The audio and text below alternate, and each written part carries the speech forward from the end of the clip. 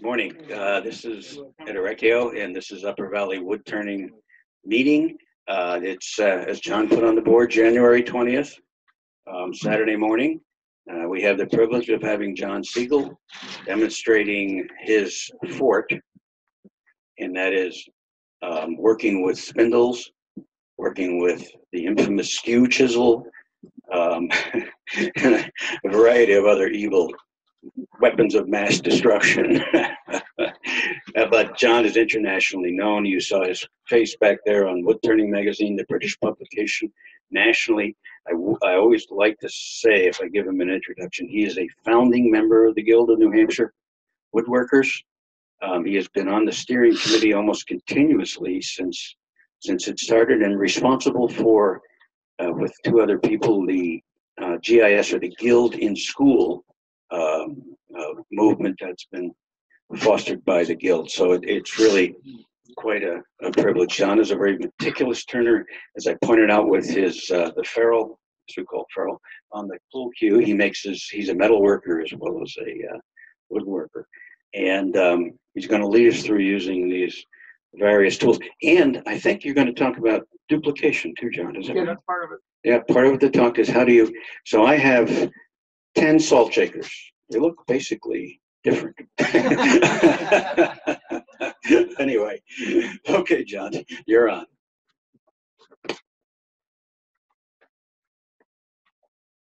Well, thank you, Ed. It's been many years since I've addressed this group, maybe 4 years, something like 3 years anyway. So I'm Jon Siegel. I've been turning wood. Well, like so many people, I was introduced to wood turning in 7th grade shop class. But, you know, my father and his brothers had a woodworking business in Chicago. So when I said, oh, I did this thing in class today on a lathe, and he was excited that I was excited. So we went to Sears and I got a little lathe. So when I was 14, I had my own small lathe. And so I've been turning wood for 55 years. I came to New Hampshire in the 80s, and I was running the industrial arts department at Proctor Academy, where I taught woodworking and metalworking. I did some wood turning during that time, and I taught many beginners, high school students during that time. So I learned quite a bit about teaching. And you know, they say, you never learn something so well as when you must teach it, because you need to solidify what it is you're doing, why you're doing it, and how you're going to explain to it. And since I'm quoting, I guess I'll quote Albert Einstein, who said, you don't really understand something unless you can explain it to your grandmother. Of course, he was talking about nuclear physics.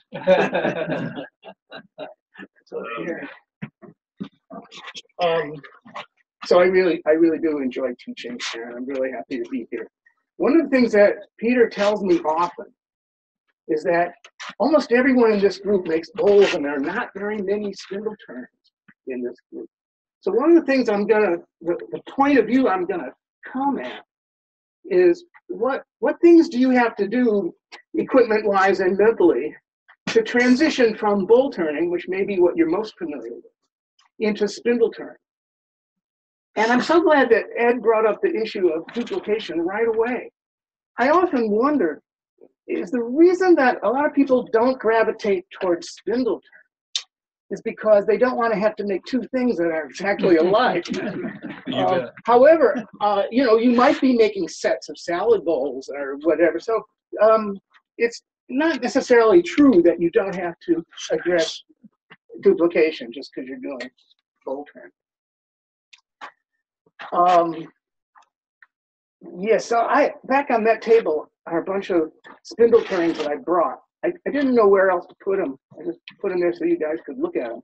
From time to time, I might have somebody bring one or two of those up if I need one to make illustrate a point or something. And also that magazine that Ed referred to. So that was 1.5 years ago. The British magazine Woodturning did a profile about me. I thought it was yeah, let me put these away. I've never seen anything as straight as that in a pool cue. That's the straightest one I've ever seen. Glad you clarified. Yeah. Well, a pool cue is nothing if it isn't straight. You bet. Okay, give me just a moment to put these away safely. I take a break in a minute. After we're finished, I'd ask some people to stay so we can help put Peter's shop back together. Shouldn't take us long, Peter, an hour or something like that, maybe.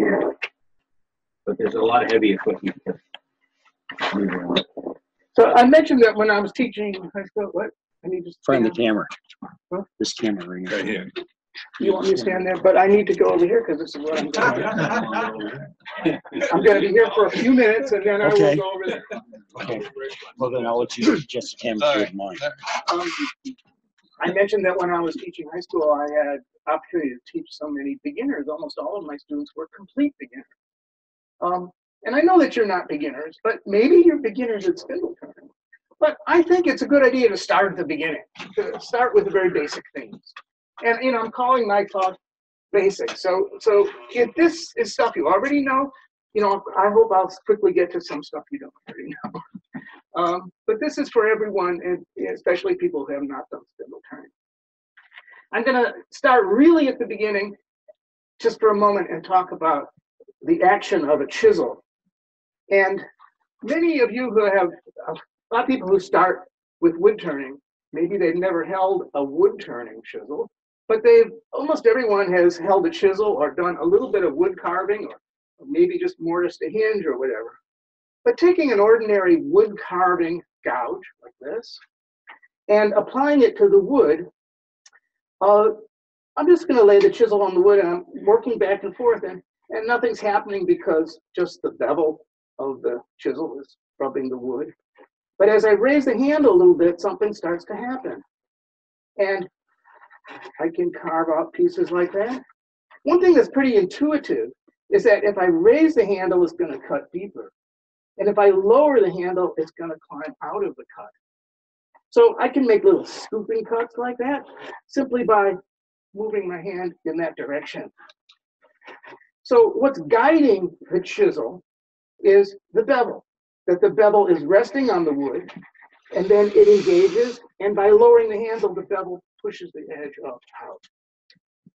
The point of this is simply this, that the presence of a tool rest does not change this basic principle, that the chisel is guided by the bevel, just like in this situation. It doesn't change just because I have the chisel on a tool rest. Now, for example, you wouldn't try to carve wood by doing this, would you? Now, you can carve wood that way. In fact, here are some little particles of wood that are being removed this way. But the surface finish that I get doing it that way is really terrible, as opposed to this, which is a cutting action, and this is a scraping action. So I'm trying to clarify the difference between cutting and scraping. In a cutting tool, the bevel is guiding the wood, guiding the edge, and the depth of cut is being controlled by in other words, it's sort of like a boat going through the water. It's the blunt end that pushes the pointed end in the right direction. Right? So I can hold this chisel back here and guide it. I don't need to force it about this way. And scraping is a completely different principle, where the bevel is not in contact with the wood. Now, we have in wood turning two distinct classes of tools, cutting tools and scrapers. Now, in the cutting tool division, you have basically gouges and skews. The scrapers come in all different shapes, but they all work pretty much the same way.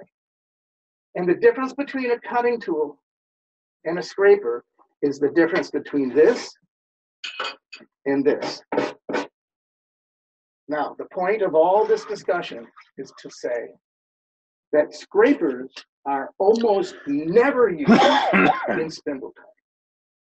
Now, in bowl turning, you need both cutting tools and scrapers. There are definitely times when you need scrapers.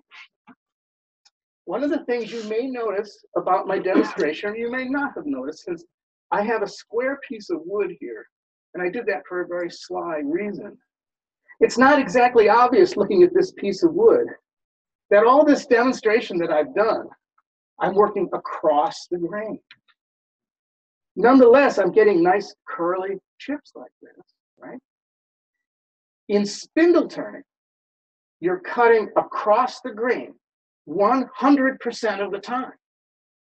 So what I'm demonstrating here is the action that a chisel takes in a spindle turning, where you're cutting across the grain 100% of the time. So scraping, I'm going to pass these around. Scraping is a very effective method of working or finishing wood when you're going with the grain. But it's terrible when it goes across the grain, because you inevitably get a very poor finish when you scrape across the grain.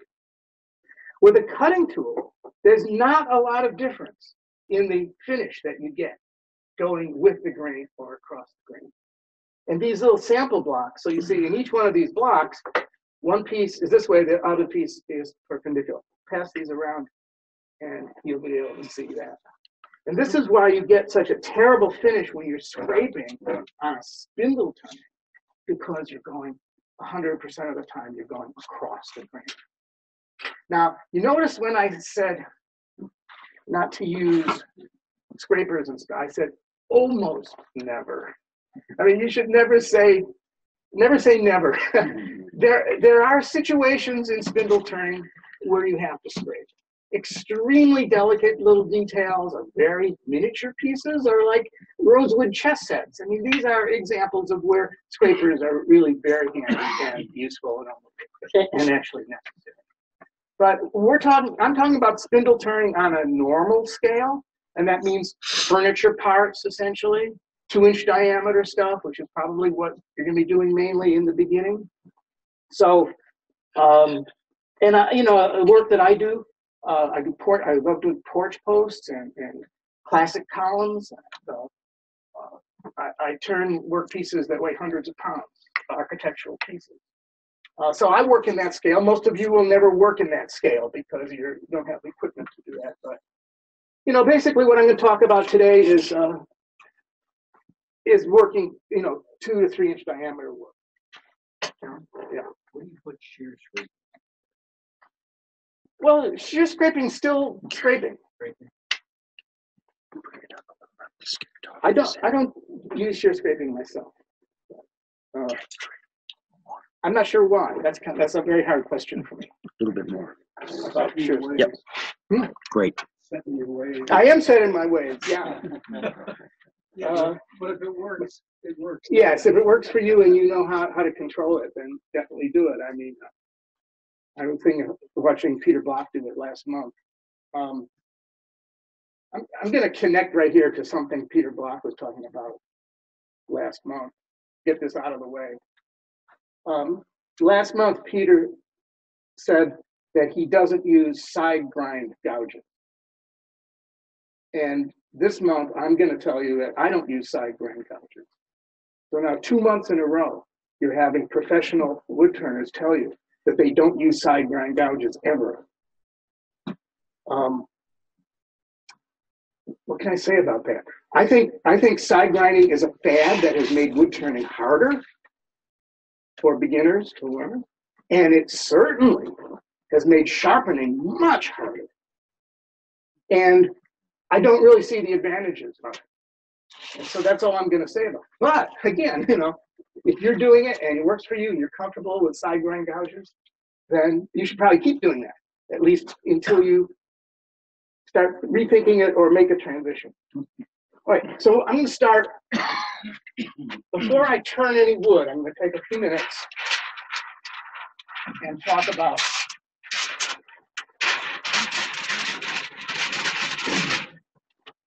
before I turn anyone, I'm going to start talking about chisels. So let's assume you're doing bowl turning now. You've got your bowl gouges and you've got your scrapers.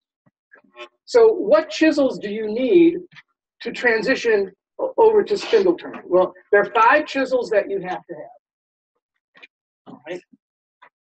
5, and I'm going to call these must have chisels.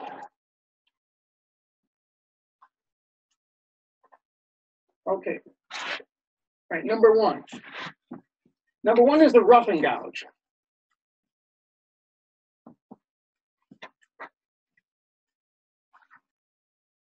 And I'm going to put the size here.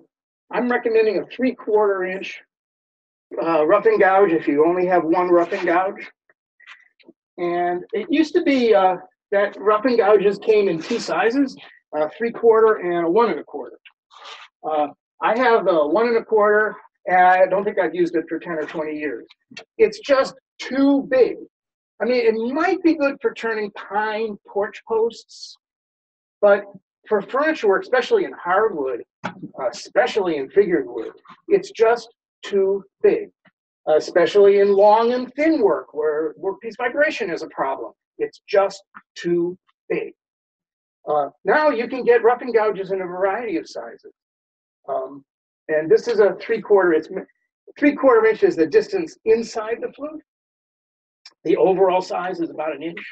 It's about 3/4 inside the flute. So that looks like this. And one thing you'll notice about a rough and gouge, if it's sharpened correctly, is that when you look at it face on, what you're just seeing is a rectangle. The end is perfectly square, it has no nose, and that the corners are sharp right angles. So these are the characteristics of a correctly sharpened rough and gouge. Sharp corners and square across, no bulging of the edge. Or I call that a nose. There's no nose. So that's my rough and gouge that I use. I use these to make those flute cues. Yes. How do you avoid having the nose? What am I doing wrong? Well, a rough and gouge is the same thickness all the way across because it's made from a flat piece of metal that's rolled up, right? It's almost like a section of pipe. Okay? So because the wall thickness is the same everywhere, it should pretty much stay as you grind it. If you grind evenly all the way from side to side, then it should keep that shape pretty well. You know, if anything, it should be even a little this way, but it should not, the edge should not bulge out when you grind it. And if you're getting the corners rounded, it's because you're rolling it over too far. So you need to just stop as the of course, I do all my sharpening on a belt. I guess a lot of you do too, under the influence of Peter. And so as you get this on the belt, as you come around and you see the belt coming to the corner, you just ease off. Make sure you just don't roll over too far. All right? Occasionally. Oh, that's so that you can, all right, let's see what we have here.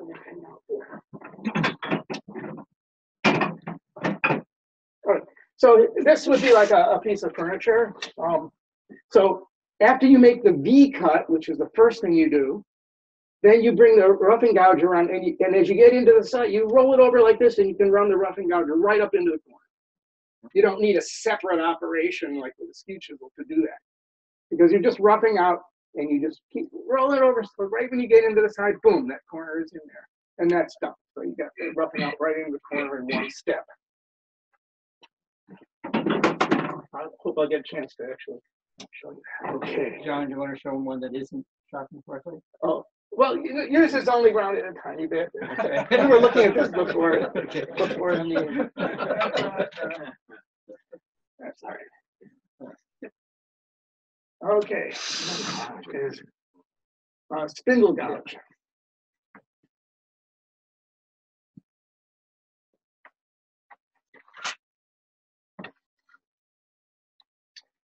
All right, 1/2 inch. And then a spindle gouge, 3/8.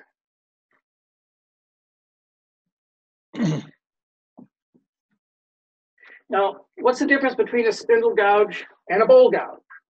Well, the difference is just the shape of the flute. So on a bowl gouge, the flute is more or less parabolic shape, something like that. So this would be bowl. And on a spindle gouge, the edge is just a circular shape like that. It could be a little more narrow, or it could be a little bit wider, but it's just circular. You know, it's spindle here.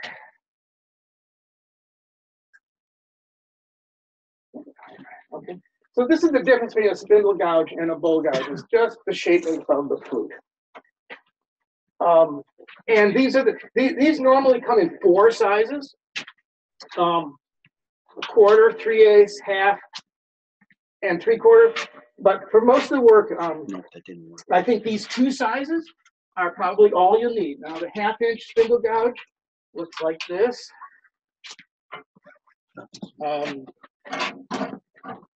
I have, during the demo, I'll probably use this one. These are both identical. This is the ASP steel, and this is the normal high-speed steel. And here's the 3/8 version. So these are the 2 sizes of spindle gouge.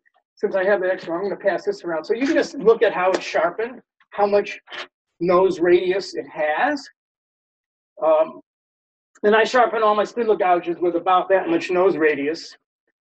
So in other words, when you buy a chisel, I always tell people when you buy a chisel, you should hold it like this and look at it and completely cover up the edge. Because the edge as supplied in the store, or maybe a yard sale, who knows, was probably ground by a person who never turned any wood in their life. And you should never assume that the way the gouge, when you purchased it, is the correct way to sharpen it. You should never assume that. Now, in the case of Sorby chisels, I think the way they sharpen them is very, very close to the way I sharpen them. Hardly have to change them at all. But this is not always true, and especially if you're buying a used chisel at a flea market, probably has not been sharpened correctly. So when you buy a chisel, now you could take this chisel, you could grind it straight across like a rough and gouge, or you can put more or less of a curvature on it. So the nose radius that I use is kind of that much nose radius, right? Kind of that much, and that's the way I do all of my spindle gouges, kind of to that nose radius. All right. So I should show you this too. If you, how many of you ever gone to the tool sale in Nashua? Yeah. I love going to that, and this is a Buck Brothers blade. It's probably over 100 years old. I put a handle. These blades without a handle, you can usually get for about $10. And you know, you're a wood turner, you can make a handle, right? This is of course they're carbon tool steel, but they're really wonderful chisels. I'll just pass that around. So that's also a 3/8 spindle gouge.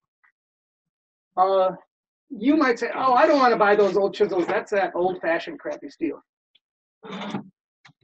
You know, it was good enough for 3,000 years. You know, it's interesting, high-speed steel. But what is high-speed steel? Does anyone know what high-speed steel is? Right, it's just tool steel with tungsten added to it.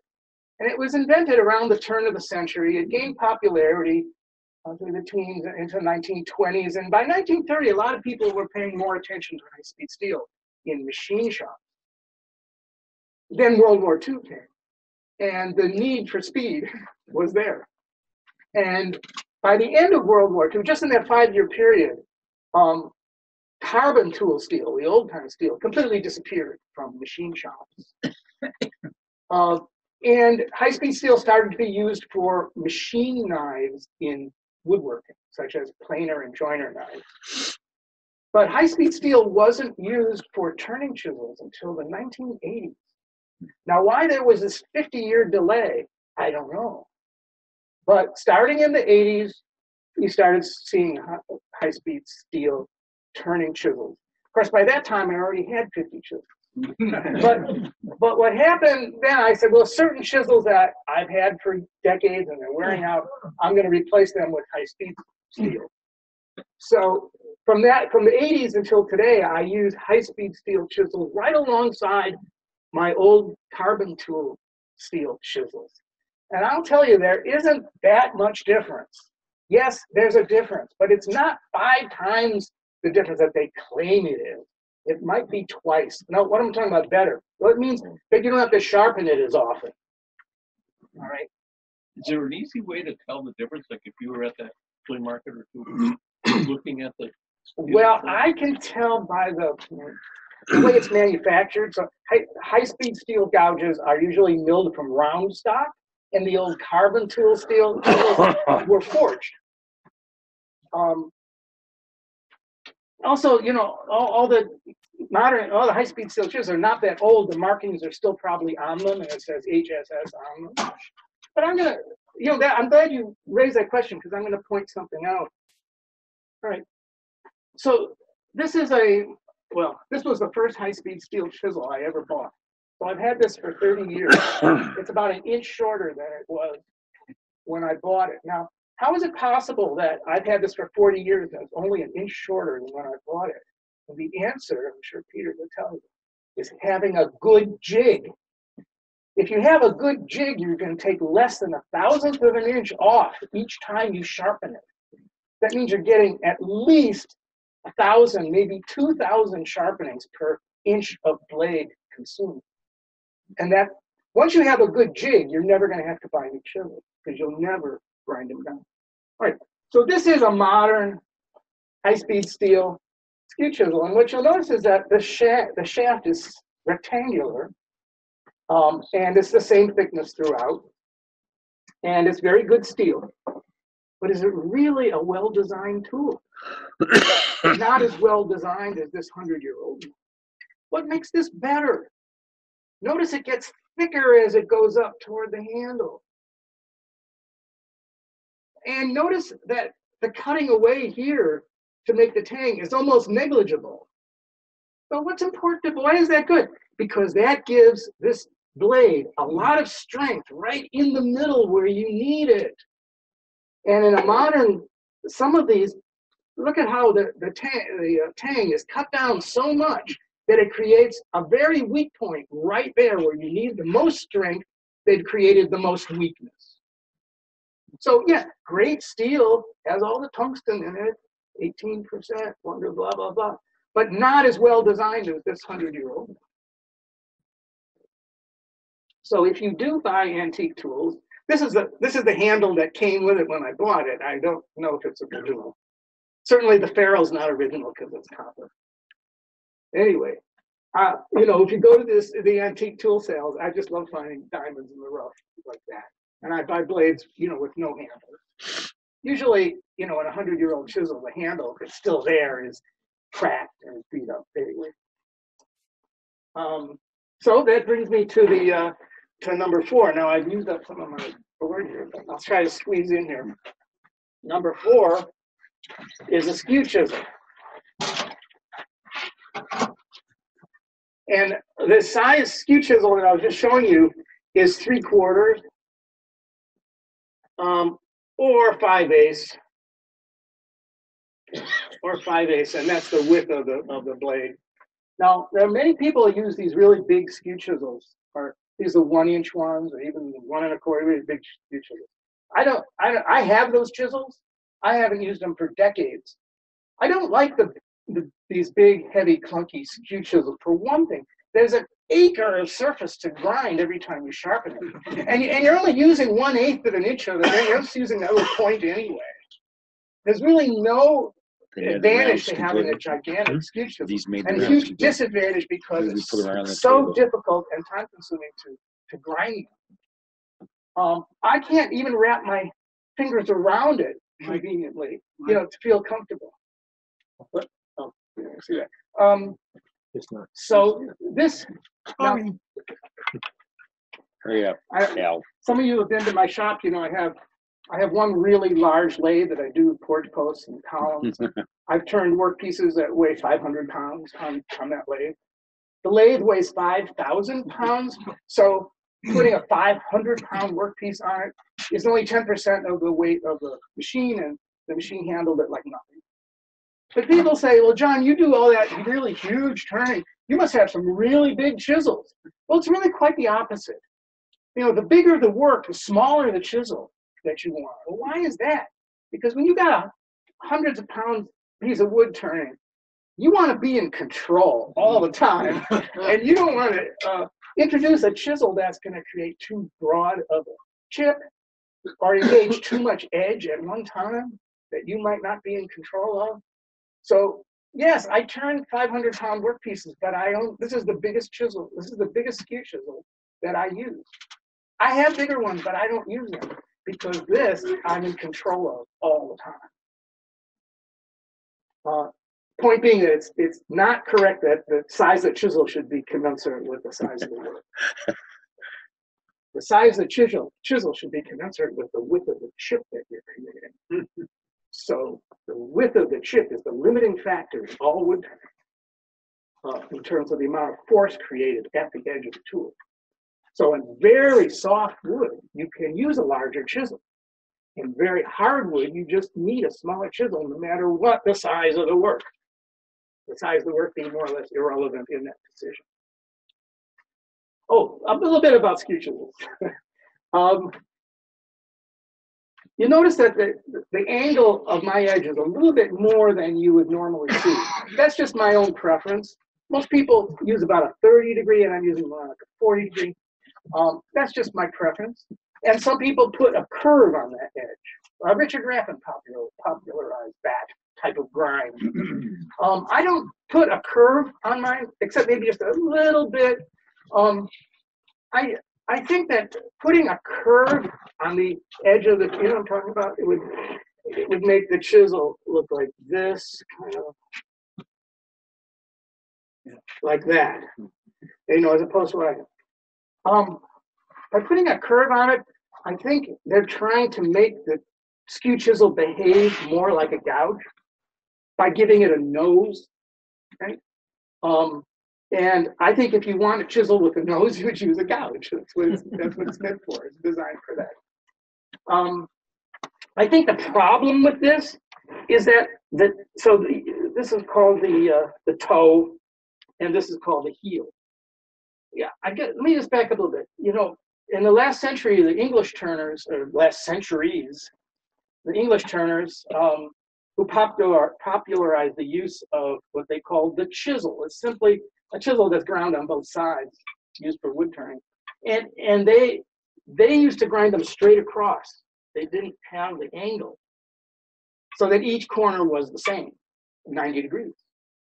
And then when the Americans started putting an angle on it, they had to come up with a new name. Instead of just calling it the chisel, they called it the skew chisel, because skew means angular, and so that's why we have this name of skew chisel. But what's beautiful about a skew chisel is that it gives you a choice of a acute point, which is toe, and a obtuse angle here, which is the heel. And when you put the rounded edge on it, what you're really losing is the acuteness of that toe. And the acuteness of the toe, to me, is a really important feature of the skew chisel, which you pretty much lose when you put that curvature on it. There are skew chisels made from round stock as opposed to rectangular stock. And I highly recommend those, especially in the smaller sizes. I think when you get above 3/8 of an inch, the round ones become kind of clunky. But in the small sizes for detail work, the round shank. Here, let me show you one of those. Well, this is a 5/16 diameter round, ground like a straight across skew chisel. I'm going to show you how this works. This is something. So this is a chisel I made myself. Cost about 75 cents to make that. While we're on the subject of gouges, so here's a round. Is the camera seeing this all right? Yeah. Yeah. Here's a round shank skew chisel. And for small detail work, the round is just perfect. It's easier to hold on to. It's easier to rotate it. Okay, much better. We were talking about gouges, and I was saying how the spindle gouges are made in 4 sizes: 1/4, 3/8, half, and 3/4. But what if you want some in-between size like 5/16? So I really felt the need for a 5/16 gouge. So this is a gouge that I made myself. Again, this is about 75 cents worth of steel. And the heat treatment, well, that's another subject for another day. If you just have a propane torch, you can do your own heat treatment. not they figured it out 3,000 years ago in Anatolia, which is now Turkey. It's not rocket science. All right, and last and definitely least, You heat high-speed steel like that? high-speed steel you cannot heat treat at home, but carbon tool steel you can heat treat at home. Yes. Can you describe how the skew cuts? I always get a catch using the Yeah. skew. Yeah. Well, I'm going to get to that in a minute when I get the wood on the lathe. All right. Good. Yeah. Thank you. Right. So number 5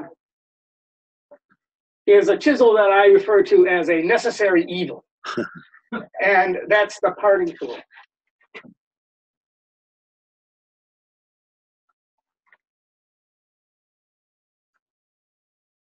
And the type that I prefer is called the diamond.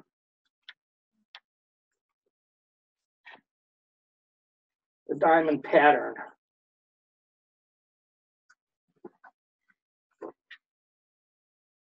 So the diamond pattern looks like this.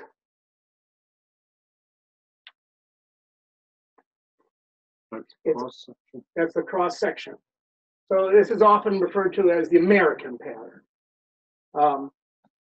And why do I call this chisel? You see, there's a cross section. Mm-hmm. Why do I call this a necessary evil? Simply because it's overused in spindle turning. It is a really convenient thing to locate a point at a certain diameter or a certain position, which is part of the roughing out process. But I think where people go wrong with it, let's see, I don't know if all my turnings are down there.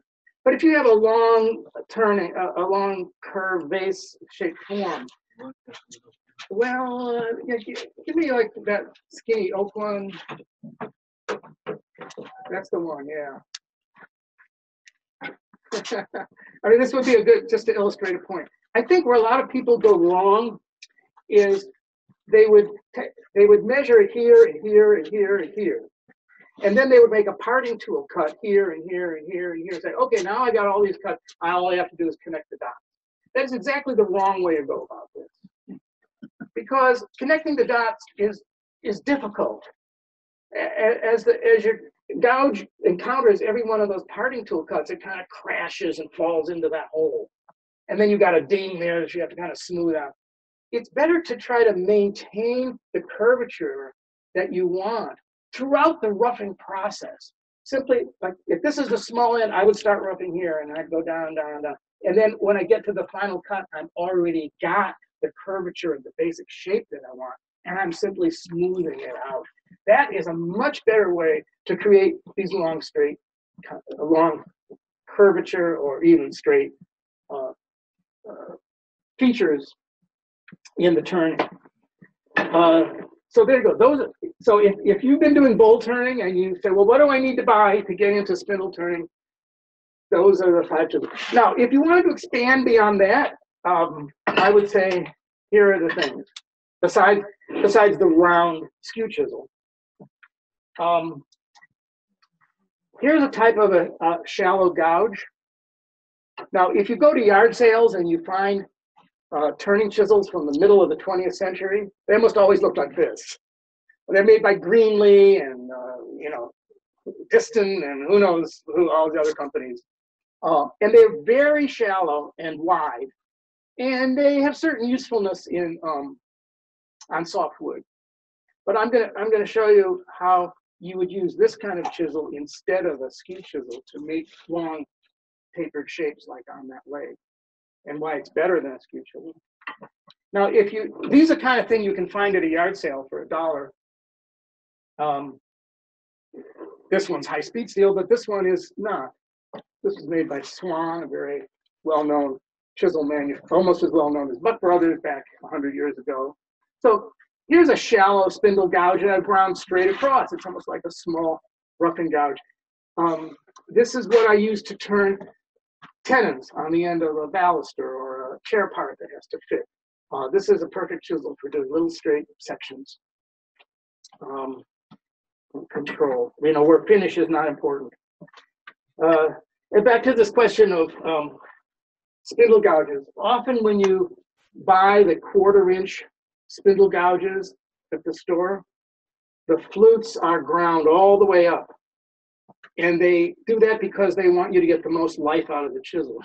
So that you can grind, get a lot of life out of it. But the problem with that is by taking out 2/3 of the material all the way up to here, they're so weak in the middle. I've seen these 1/4-inch gouges, you can literally bend them in your fingers. And they're totally useless if you're extended more than 1/8 of an inch off the tool rest. So here's a 1/4-inch spindle gouge that I made myself out of round stock. And because the flute only occupies the first inch, it's very rigid in the middle. And it performs much better than the store-bought. So these chisels that I make are only heat treated in the first inch. So it's essentially what you have is a hard tip tool. And so the shank is still very hard, very tough and resilient. So it's not going to break because only the tip is hardened. Yeah. Does that improve malleability because it's not so hard? Because it's not hardened. Give you a better feel, do you think? No, it just means it's not going to snap or something. Or if you drop it. Any questions about chisels before we start cutting wood? Yes. Angle. Oh, sure. Well, I don't grind my chisels quite as acute as some turners. Mike Darlow advocates 25 degrees. I don't grind my chisel. I grind mine more like 35. I think the chisels are much easier to control when they're not as acute. Like the skew chisel should be 20 degrees on each side. That makes 40. And maybe 18 degrees on each side. So I would say what I do is between 35 and 40. But if you took a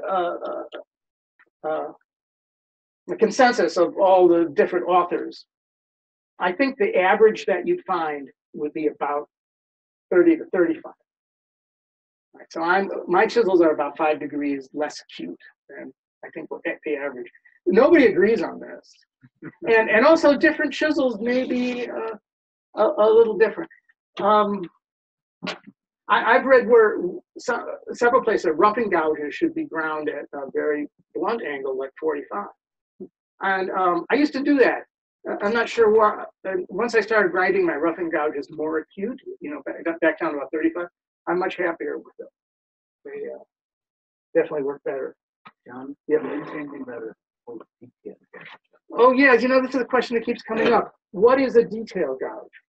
A detail gouge is any gouge that you use to make details.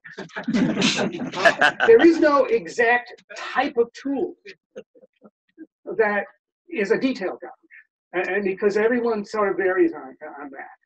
I mean, a catalog, you'll see something labeled detail gouge. Well, just an ordinary gouge that someone's put a lot of side grind or more acute angle or something on. It was the opinion of that person who ground it. Well, they say they have more steel.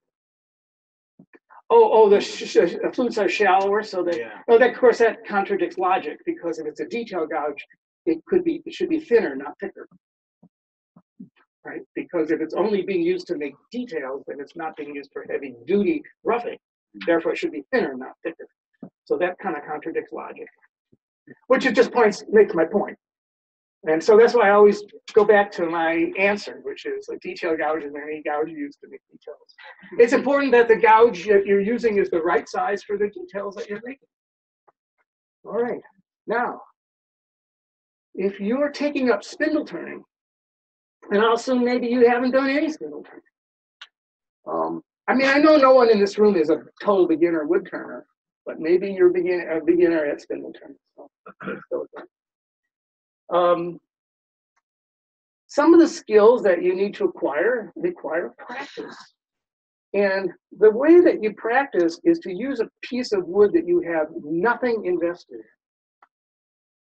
in. In other words, for God's sakes, don't try to make anything. Just make chips. Because in the practicing and the making of chips is how you get that hand-eye coordination, muscle memory, and by using a piece of wood that you have nothing invested in, you're not afraid to make a mistake.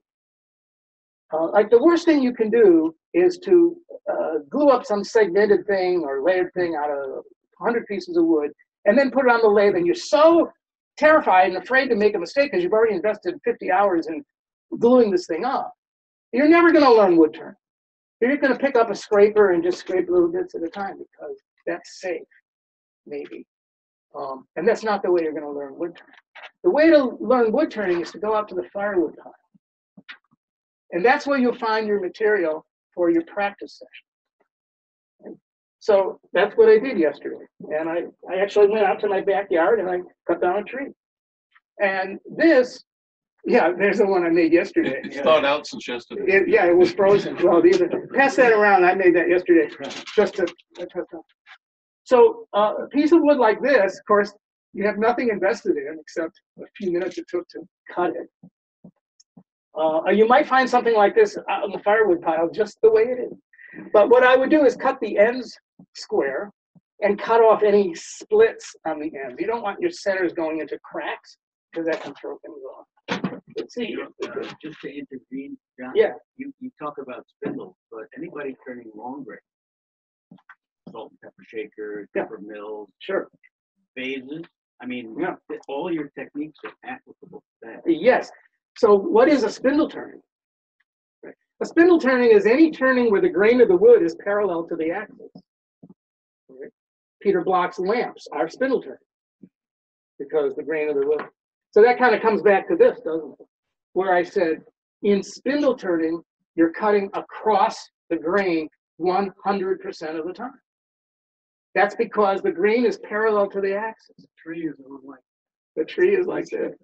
So as it turns, the orientation of the grain does not change, unlike a bowl turning, where the orientation of the grain is constantly changing, twice per revolution, in fact. And because the orientation of the grain is never changing, that makes certain things much easier. For example, the way that you approach or attack the wood with the chisel is very straightforward. You always go downhill. Now, what does downhill mean? Well, if I had, I don't have a pocket. Who has a pocket knife? Yeah. And okay, give me your pen. I'm going to pretend that it's a pencil, but I won't cut it. So let's pretend. So you're going to sharpen a pencil with a knife. You go this way. What would happen if you tried to sharpen your pencil going this way? You know how whittlers often work this way toward their thumb. But what would happen if you tried to sharpen a pencil going this way? It would just split and the whole thing would go to heck, right? That's all I really needed. So in spindle turning, the same rules apply. You always go downhill. And that means you're going from the larger diameter down toward the smaller diameter. All the time. It's very simple. You just follow that rule and you know you're always going the right direction. Now with a piece of wood from the firewood pile, you say, well, how do I get that on center? Well, you know, there is no actual center because it isn't really round. In order for something to have a center, it has to be round. You know, normally you don't want to put the center right into the pith because that's usually not exactly in the center. It might be, but it might not. I think in this case it kind of is. Obviously, this maple is notorious for being oval. And this is maple. And by the way, if you're going out to the firewood pile, look for the maple. Maple is the best, is the most fun and turns the most smooth. Now, woods like oak and ash are rather splittery. Those are the ring forest woods. So the woods that turn really nicely is not oak and ash. It's maple and birch and cherry. And those are the diffuse porous woods, and they're really the best for turning. So you see, this tree was bent over like that, and so each one of these pieces is slightly curved. So I'm going to compensate a little bit for that and move myself here. Yeah, that's okay. So the first thing I'm going to do is I'm going to set the center there. I'm going to take it out, turn it around, and do that again. And the reason is that I want both ends for this the center to be. So as I tighten this, you'll see that center embedding in there. Okay. That doesn't happen at this end because the center point at this end is on a spring. So it simply retracts. Well, good. Here we are. And always spin the wood before you turn it on. Get the tool rest here. Get the tool rest, close. And spin it before you turn on the motor. And make sure you do that in your bolt turning also. And yeah. Oh, Peter, I have to pull this out. You got lights on the VFD? Oh, it's on? No. Push the green button. Push the green button. Yeah, all right. Here we go.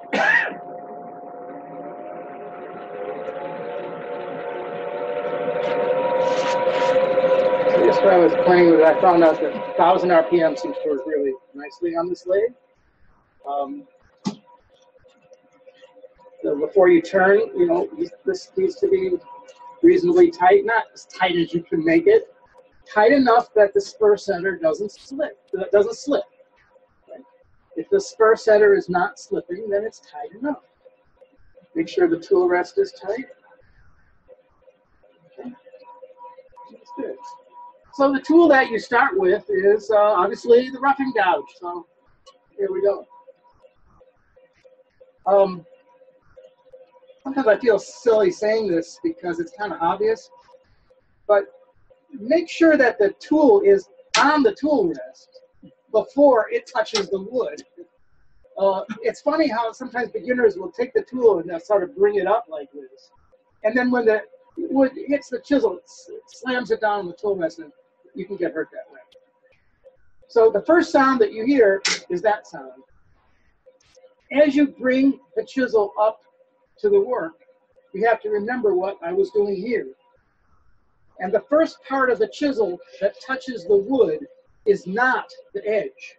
The first part of the tool that touches the wood is back here, the heel. So as I bring it up, right now the heel is hitting. Well, obviously it's not cutting, just like when I was doing this, it's not cutting. So I bring this up here, and I raise the handle slowly until I start to see chips coming at the edge. And so again, starting with the handle here, touching the wood, and bringing it up until I see chips occurring at the edge. Now I know I'm at the right angle, and I just lock into that angle. Well, essentially I've got my hand on my ribs, and that's kind of the way I lock in the angle. And I'm sure you know that there are times when you need to move the chisel around like this. But there are other times when you need to steady the handle against your body. It's very useful. So I'm gonna do that both times. But right now I've got the chisel steadied against my body, and that kind of locks in that angle. So here we go, I'm gonna rough this out.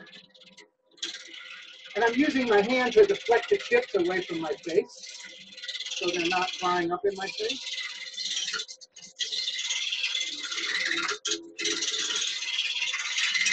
I could do it like this.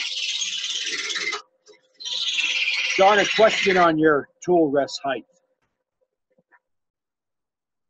You know what? You talk while you're turning, you end up with chips. It's a little bit above center. Okay. And the larger the diameter, you have it more above center. But on most lathes, it's not possible to raise the tool rest more than, say, a ½ inch or maybe at the most 3/4 of an inch above center. So that's really your limit. If you're turning something this big, which I frequently do, the moving up and down the tool rest is irrelevant because it doesn't accomplish anything in terms of angle. I would say, and I'm quoting Frank Payne here, I would say most spindle turners don't work enough on top of the work. It's easier to see what you're doing. It allows you to present the chisel more at a horizontal angle instead of this. Let me rough out a little bit more and then I'm going to stop. So on the tool rest, very important, wax on the tool rest. You do this about every 5 minutes. Do that. Oh, you can use this on here. You can use this on your joiner. You can use this on your hand saws. Everything in your shop that moves, you can use this. This is better than paste wax. Why Why is this better than paste wax? I'll tell you why. So you've got your can of paste wax, say it's on your table. So, oh, I want to put some wax on. Oh, I got to open the can. Where's that screwdriver? Oh, you walk across the shop, come back to the screwdriver, open the can. Then you go in and you find a little rag and you put the paste wax. Okay. Then you cut the wood and then also, oh, darn, got to put the lid back on. Now it's all full of sawdust. All right. This eliminates all those problems and it does the same job. And it costs almost nothing. You know where you buy this? It's in the grocery store where they have the canning sale. You get 5 blocks in a little box. That's just paraffin wax. It's paraffin, right. Or you can use a candle, but not beeswax. Beeswax is kind of sticky and not really quite as lubricative as paraffin. All right, there's my spiel about paste. All right, let me finish roughing this.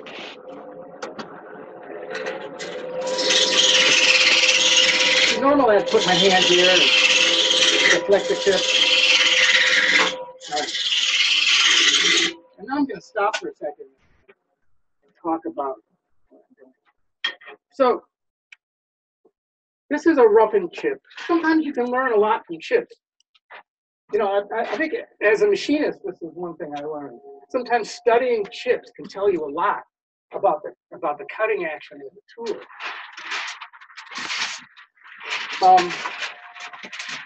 Thanks for your help.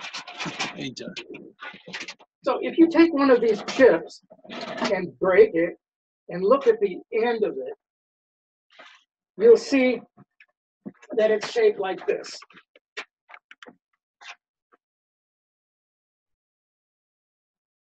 Okay, so that's the shape of a roughing chip.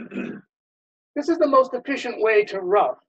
So let me just say, all right, now let's say I'm turning this piece, and you might say, well, why don't I just go down to a certain depth and then feed across very slowly?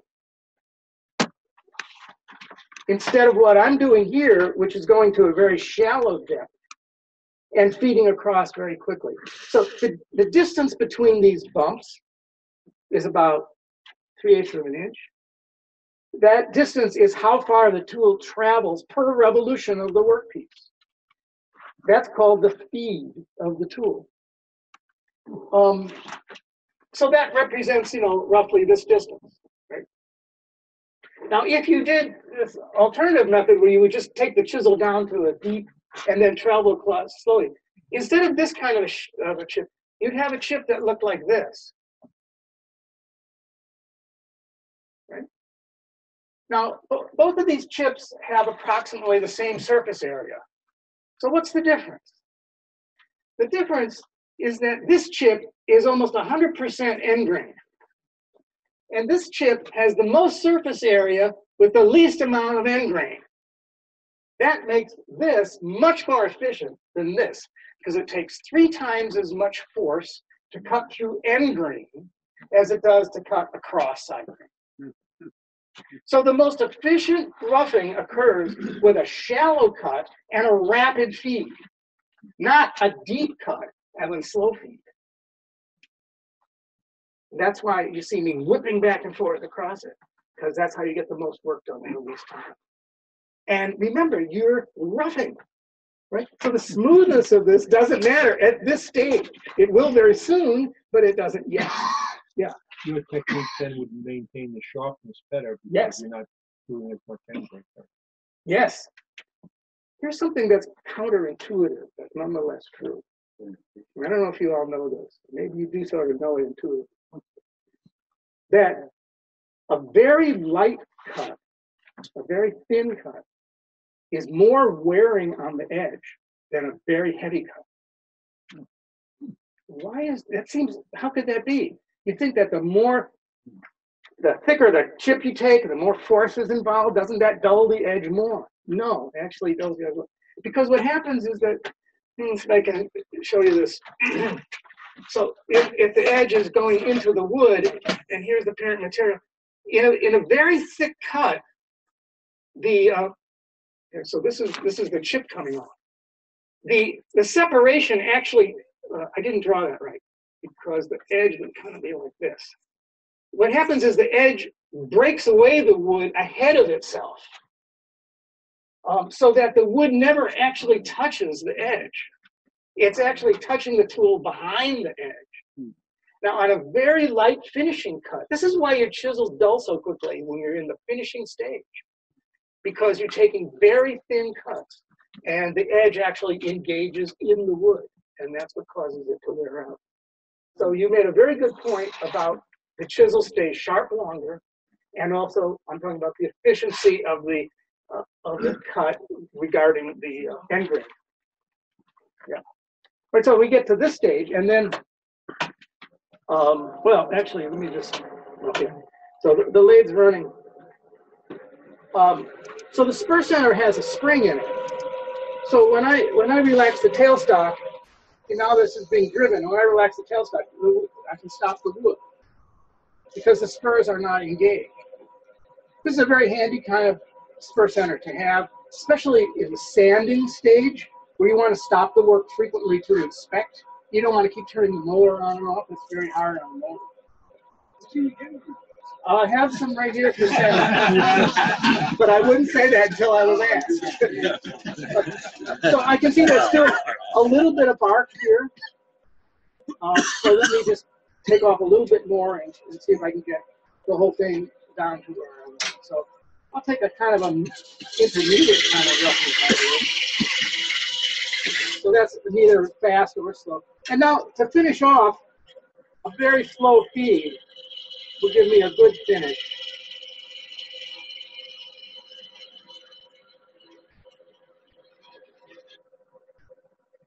And there we are. So I don't have to turn off the motor to inspect that.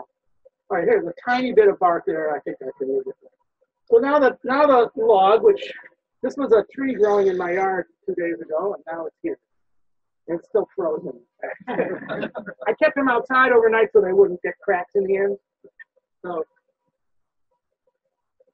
now I'm going to talk about some of the basic exercises that you're going to want to do, and a better way to practice.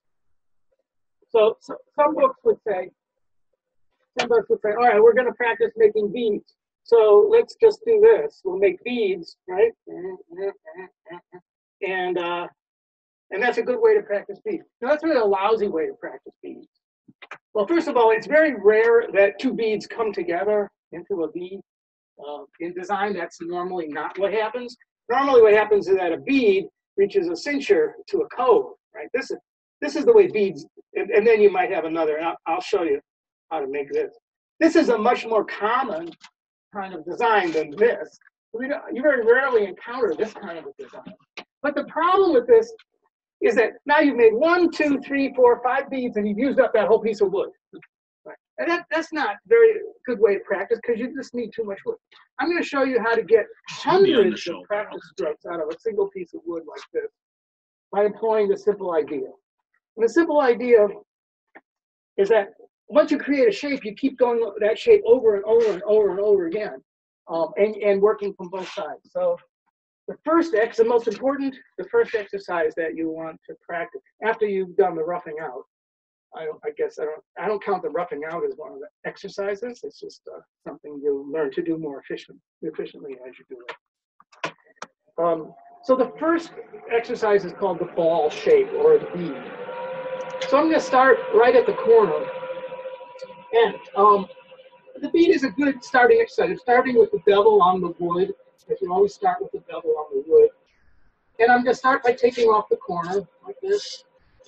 And every time I go, I just take a little bit more off the corner. I'm using my 1/2-inch spindle gouge. This isn't the one I want to go on. This one. Okay. Starting with the bevel on the wood, coming across the top. And going in. So trying to create just a half of a ball. Move this over so we're going to get a little closer. Now that I've roughed it out, usually after the roughing out, whether it's a square or a log, after the roughing out, you probably want to move your tool rest closer. Some books say that the tool rest should be as close as possible. I don't really agree with that. I think that was written probably by a bolt turner. Because bolt turners always obsess about getting the tool rest close. Because in bolt turning, that's frequently a problem getting the tool rest close enough. That's rarely a problem in spindle turning. You know, there are two schools of thought about this. You know, for one thing, like, all right, if I'm using a skew chisel, if I'm going in with a skew chisel, obviously the skew chisel with an angle, I want to make sure that the entire straight part of the chisel is on the tool rest and not the bevel, because you don't want this sharp edge on the tool rest and you don't want to be passing over that bump. So you don't want the tool rest too close. The other school of thought is that, remember, one of the most common wood turning accidents is getting a finger caught between the work and the tool rest. It's rarely a big deal. I mean, usually you can pull it out and you've got like a burn where the wood has scraped some skin.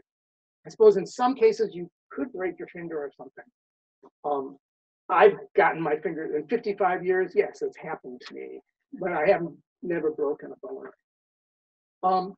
So one argument is if you keep the tool rest like 5/8 of an inch away, then that can't happen because it's, you know, your fingers are smaller than that space, so that can't get pinched. The other school of thought is move it really close so that it can't, but you know, even being where it is now, 1/4 of an inch away, it could still pull on this right at the end where your finger is only that big. So just remember that that's a very common wood turning accident, and I usually keep my tool rest, you know, about 3/8 of an inch away, and try to keep my fingers out of it.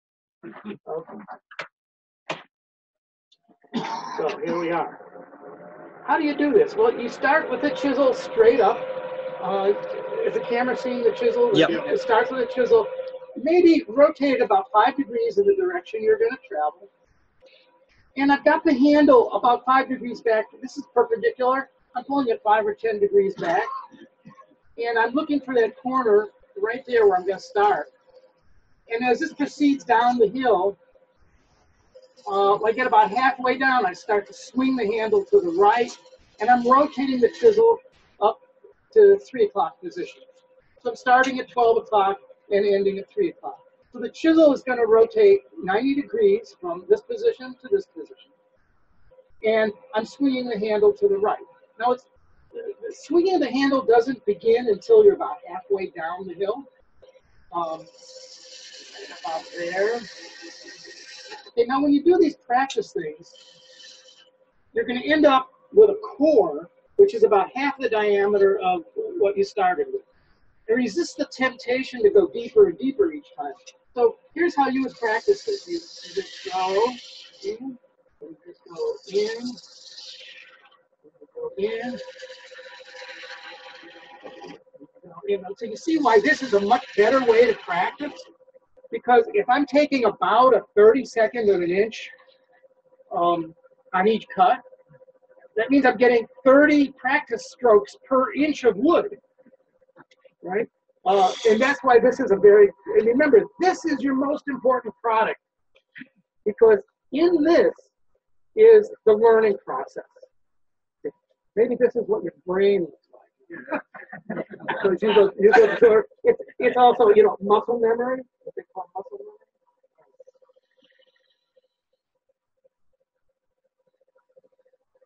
So you did it from there. It took a lot less than 30 seconds. But the important thing is trying to maintain approximately the same thickness of shaving all the way down, and ending with the chisel up. And you see, what I've got here is core.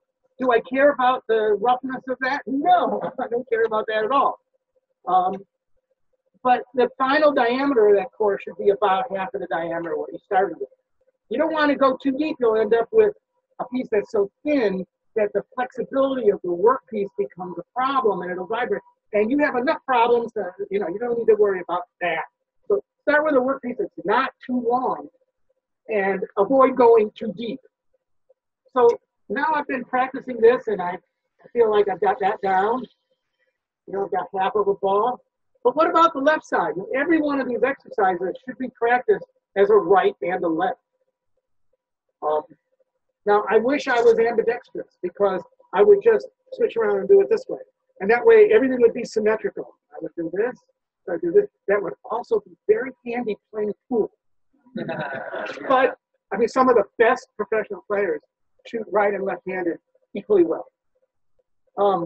I think ambidexterity is something that's hardwired in your brain. You either got it or you don't. I don't know. This is just my theory.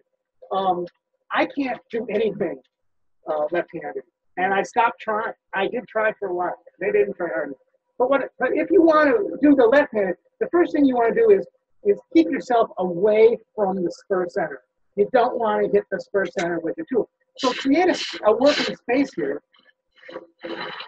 Create a working space by just trying to achieve some depth. So you have somewhere to go. And now you're just going to leave this part alone, and you're not going to go anywhere near the spur center. So let's see if we can get some depth and get down to that half of the diameter. And now I'm ready to practice the shape on this side. Now for a right-handed person, doing the left side is harder because here I was moving the handle away from my body so I could move my handle out into space, or I can swing myself over like that. This is one of those cases where you really have to detach your hand from your ribs and do that. Now on this side, for a right-handed person, I'm bringing the handle toward my body. So as I come around, all of a sudden my hand hits my ribs. So something's wrong. So I either have to get out of the way. Okay? Now there are some turners who stand back and pass the chisel in front. I don't really like that method. I don't feel very comfortable this way. Some people saw the end of the chisel off and they hold it here, and that way they can pass it in front of themselves without standing back too much. So what I like to do is, I know you can't see this, but I take my left foot and I put it off to the side as I begin. So as I get to that point, I can shift my weight onto my left foot.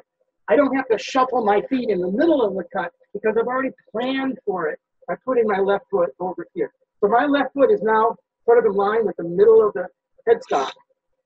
And as I come around, I can get my body completely out of the way, right, without having to move my feet during the cut. Now, one of the things that has happened here is that this is now running out a little bit. That's probably because this tree was leaning, so there's a stress in the wood. And as I cut into it, it's deflecting. Whether the tree was leaning or not, all wood can deflect as you cut into it.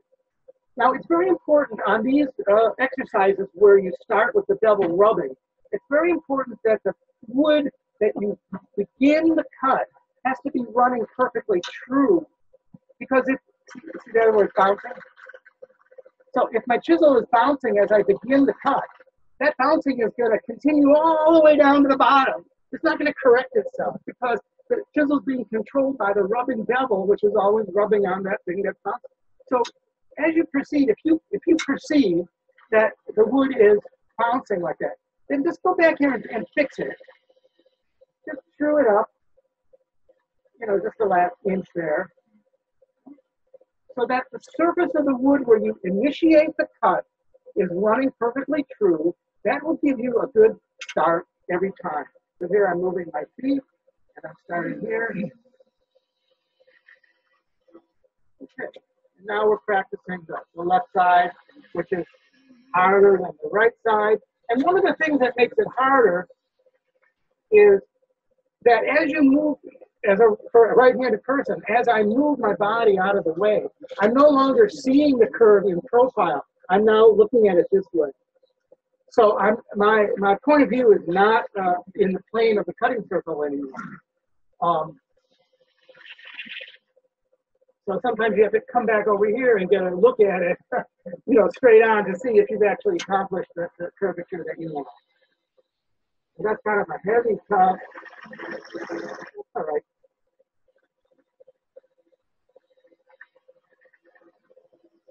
Okay. So that's the first exercise, and that's called the ball shape, and showing you how to practice that right and left. And so you see that with this method of practicing, you can literally get a couple of 100 practice strokes out of a simple piece of wood that you got in the firewood pile. And this is how you learn. So that's called the ball shape. Okay. So what's the next exercise? And I'm going to keep using the same piece of wood just to save time. The next shape is called the bottle. And the reason I'm using that as a second exercise is because both the ball and the bottle start out exactly the same. They start out with the bevel rubbing at the top of the curve, tangent to the curve. The thing about the bottle is that it gets halfway down and it reverses. Right, so we're looking for that, and I'll show you what that looks like. So initially, I'm going to have to remove some wood to try to get the thing working. Here we go. This is the bottle.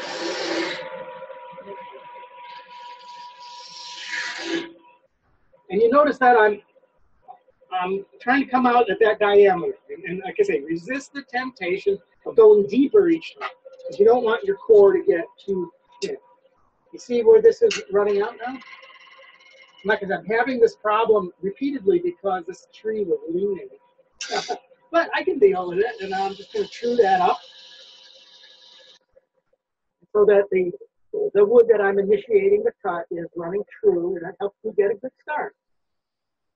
So you start out like the ball, but then when you get halfway down, you reverse the process. So I'm going around like the ball, and then I start to reverse, and I start to turn the chisel back up towards 12 o'clock and swing the handle to the right instead of to my left instead of to my right. Let me see if I can elongate this a little bit more.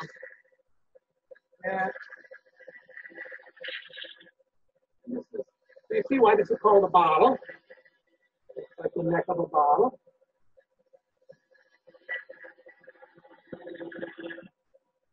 And you can practice this 100 times on the same piece of wood. Let's do it on the left side. You know, there's a rule that you should never move the tool rest with the workpiece rotating. It's a very good rule. I don't always obey it. I would say that if you have a square piece of wood or any part of the workpiece is square, then it's especially a very good rule. That's the best way to rough out a spindle. Yeah. Drag the tool right. Yeah, I once had a 4-foot diameter workpiece, and I tried to move. Actually, I had a floor standing tool rest, and I tried to move it.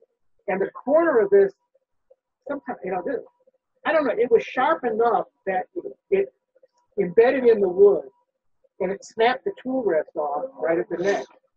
And as it went tumbling to the floor, it grazed my index finger right here, and that hurt for a year. Didn't break it, but I had pain in that knuckle for a whole year after that. Plus, I lost the tool rest.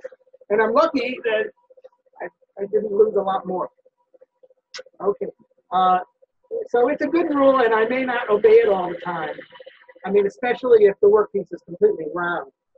So, you know, like if I bump into that there, not much happens. But if it were square, a lot would happen. All right, here's the bottle on the left.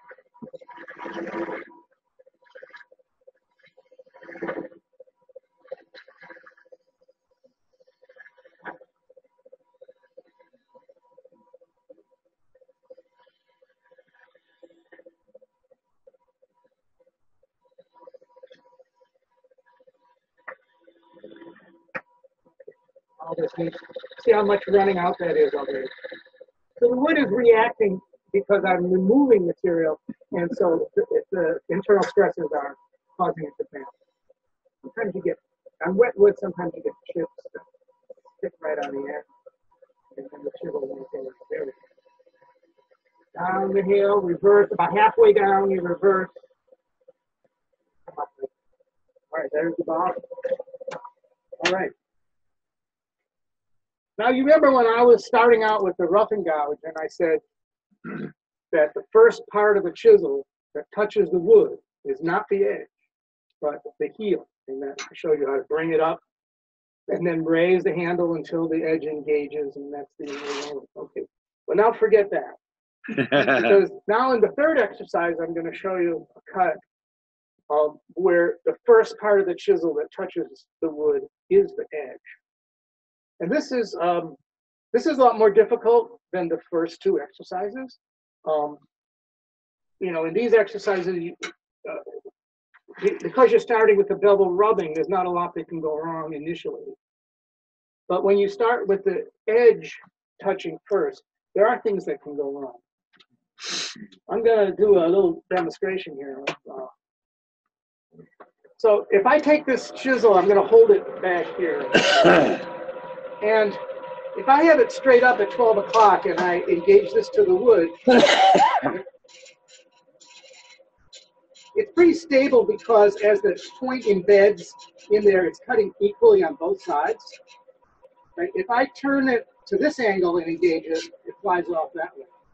And if I turn it this way and engage it, it's going to fly off that way. So you might conclude from, by the way, what does that look like? Well, you see this spiral behind down there? Well, you might conclude from that little demonstration that the only stable position to engage would be straight up. And of course, there's another position that is stable. And that position would be with the chisel up at 90 degrees, where the part of the edge that touches the work is exactly tangent to the cutting circle. So that would be like this. And where the, now very often you would use this technique to start the inside of the bowl, right? Okay, so this is really no different. Now, a couple of things. The part, when I said the part of the edge that touches the work, well, because the edge is a complex curve, the edge is curved this way and it's curved that way. So visualizing exactly what part of the edge is going to touch the work is not that easy. It depends on the height of the tool rest. It depends on the height of the handle. It depends on the rotation of the chisel. It depends on the shape of the grind. All of these factors come together to determine what is the point where this is going to be stable and not fly off to the left or the right. But if the part of the chisel is tangent to the cutting circle, it will be stable. Now, what is a cutting circle? Well, a cutting circle is, okay, here. Whenever the chisel touches the wood, bang, that's the cutting circle, right? As soon as the chisel touches, something's happening in that place. And that place is a circle. It's not just a point, it's a circle. The cutting circle is always perpendicular to the axis. And a circle is a planar object, meaning it always lies in the plane. So the plane of the cutting circle is always perpendicular to the axis. That's a very important thing to know. And later on, I'll say a little more about why it's important. So the next exercise is the cove. And to initiate a cove, we need to bring the chisel up so that it makes this piercing cut. I call this the piercing cut. In other words, what I was doing before, I call that the sliding entry. And it's sliding because it starts with the bevel rubbing, and it sort of slides into the way it initiates itself. But in a piercing entry, the edge literally is making a slicing or piercing entry. And then the scooping out is very much like the second phase of the bottle. So the trick, again, the surface upon which you initiate the cut has to be running perfectly true. It really helps. It's not absolutely essential, but it really helps. And notice the starting position of the chisel is over here. And that determines the angle of the cut as it enters. And I'll talk a little more about that in a minute. And it's the opposite of the ball. So now the chisel's starting at 3 o'clock, ending up at 12 o'clock, right? And I'm moving the chisel this way instead of that way. So it's exactly the opposite. So I'm sure you see,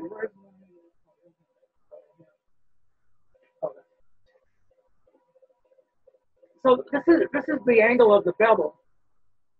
And if I want the curve to come up at that angle, I have to have the handle. Let me show you this on Blackboard.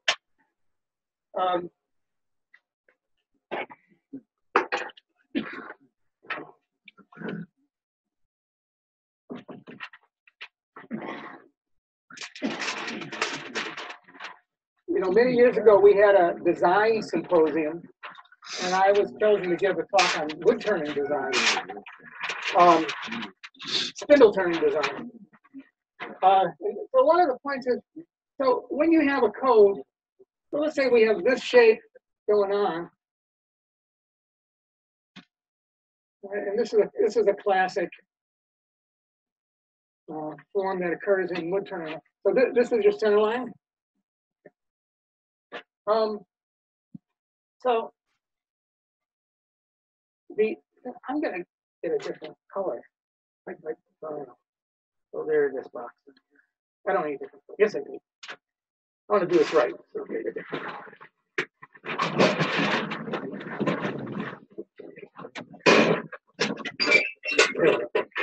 All right. So what I want you to look at is this angle right here. And this angle right here. So this is what's called the endpoint angle.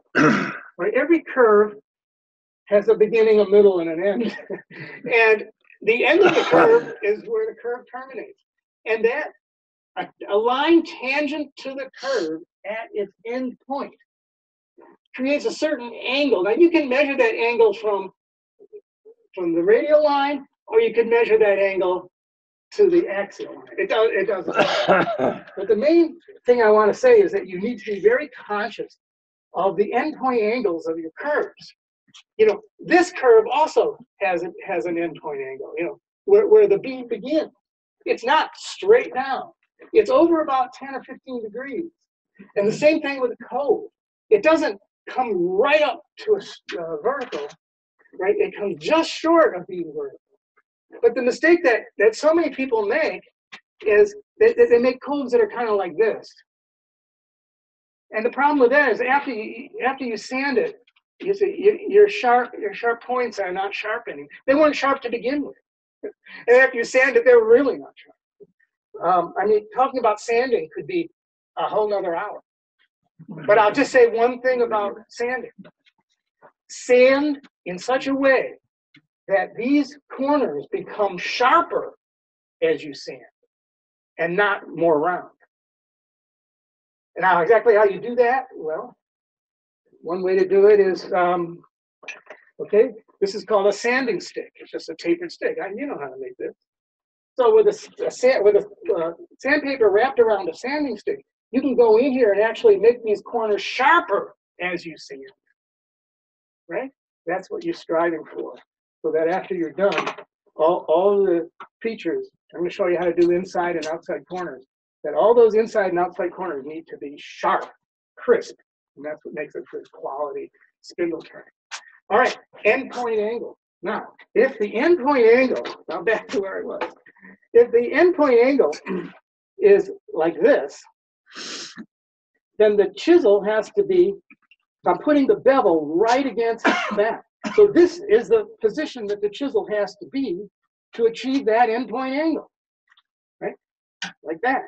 If you started like this, your endpoint angle would be 40 degrees, would be way too much. You need to be over here. And I'm sure that where you restart your initial cut to the inside of a bowl, you're dealing with exactly the same issues, right? Okay, now. All right, I'm just gonna. And now, doing this left-handed means that I have to stand way over here. But finishing the cut is easier because I'm moving the tool away from my body, which is always easier. But starting the tool is harder. You can't see as well. I'm going to show you a little trick. So, as you start, the chisel might run to the right or the left because you didn't get the edge exactly straight. Well, one way it would be okay, and the other way would be not okay. You don't want the chisel to run to the right, which would be into the solid material, which may be your finished side. So you want to err on the safe side and make sure the chisel is going to run into the open space. So that way I would try to err by rolling the chisel over even more, and that way, see, now it won't go in because it keeps running off to the left, and I keep straightening it up a little until it bites.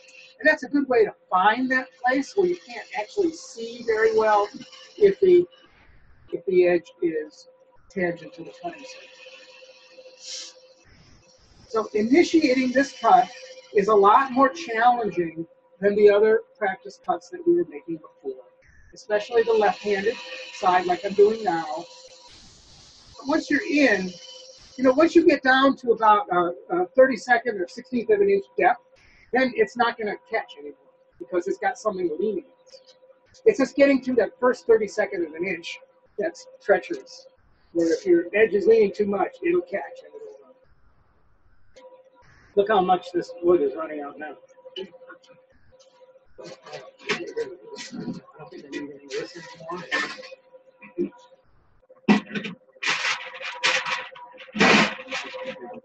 Well, I'm going to go back to the roughing rack to fix this.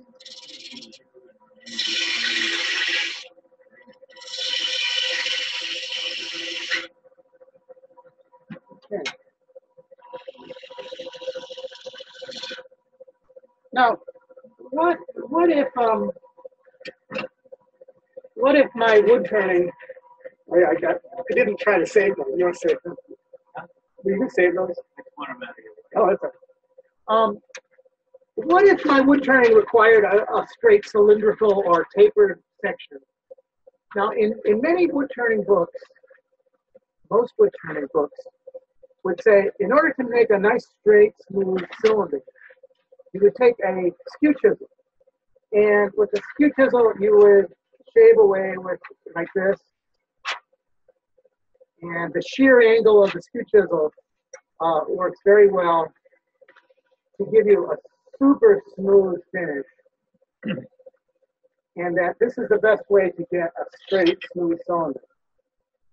And it does give you a very smooth finish if the grain of the wood is perfectly straight and perfectly parallel to the axis. And the workpiece is short and fat, like this one. And that workpiece vibration is not a problem. But very rarely do those circumstances come together. And a skew chisel, in spite of all the books that spend pages and pages telling you how to do this, and all the beginners that have banged their head against the wall trying to learn how to do that, what I just did, that's actually a very useful skill. It's so much easier and so much better to make that surface with a gouge. And this is where this is like the kind of shallow gouge you can pick up at a yard sale for $1. So what I'm going to do, like what Peter Block was talking about, drag cutting. I think Peter invented the term drag cutting. It's a type of gouge work that I do 90% of the time. Drag cutting simply means this is not the same as making a ball, where you're pushing the nose of the tool down the hill, or you're pushing the nose of the tool into scooping out into the coal. Drag cutting is where the handle is ahead of the edge, okay, and I'm moving this way. See how much easier that is? And it's so stable because if something goes wrong, it just pushes the chisel away, right?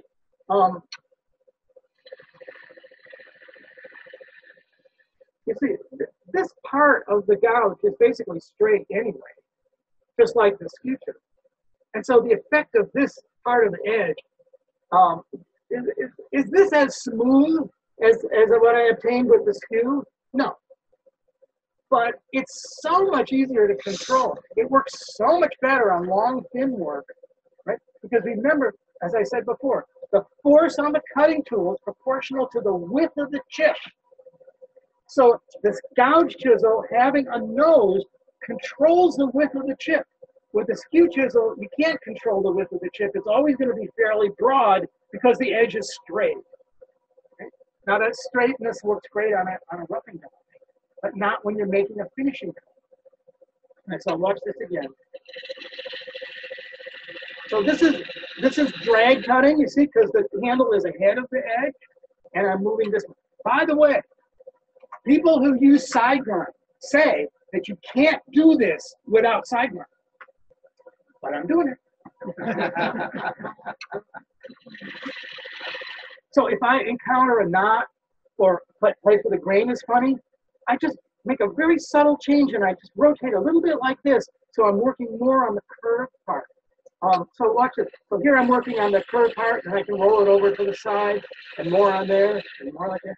Now, the fact that I can rotate the chisel in the middle of the cut and not change the direction of the cut is because I'm not using side grind. Because the side grind, you can't do that. Because as soon as you rotate the chisel, it goes off in a new direction because the angle is different there. See what I'm getting at? So not using side grind makes wood turning easier. Remember when Peter Block was talking about having a target on the wall that he aimed his chisel at in order to get a certain angle? You can't do that with side grind because every time you turn the chisel, it's at a new angle. These are all the reasons why not to use side grind, except for certain types of bowl gouges I can see. It's a certain advantage. Okay, so the drag cut as a finishing cut, this is the method that I use to make, you were looking at my Q shafts. Well, a Q shaft is a 1/2 inch at the small end. It's about 7/8 at the big end. This is a case of more or less extreme long, thin turning. So how do I do that without getting workpiece vibration? It's very easy. I use a 1/2 inch gouge, and I use this drag cutting method. And because I'm using a gouge with a radius nose, I get a chip that's very narrow. And that narrow chip imparts very much smaller force to the workpiece. Less force imparted to the workpiece means less vibration.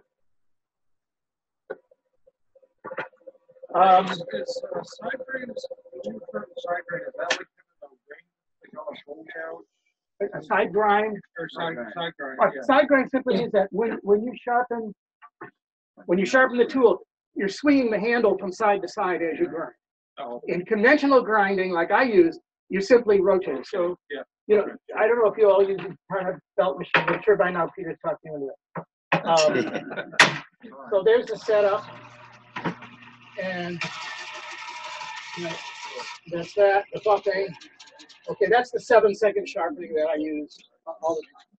Right. So like And when you an do that, Ellsworth it takes off for about, example, now, like an Ellsworth, grinding an Ellsworth gouge, for example. right, you have to clamp that thing on, Right. right, which takes a long time.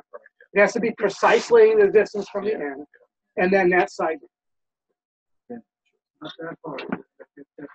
You know, Ellsworth's a brilliant guy. By the way, a great pool player. Who also plays with cues that he made himself.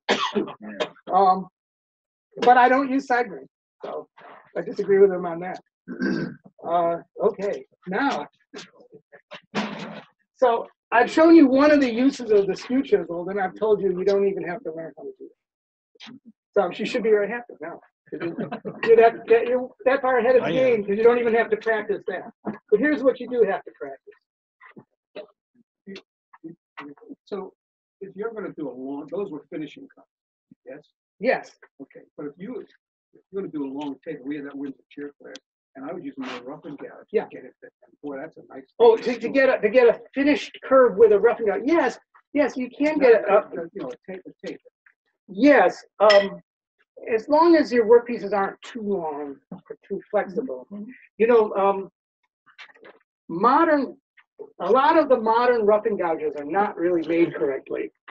A lot of the modern roughing gouges, they go straight for a certain distance, and then they go into their curve, and then they go straight. So from here to here, and from here to here, they're essentially straight. And then in the middle, they're circular.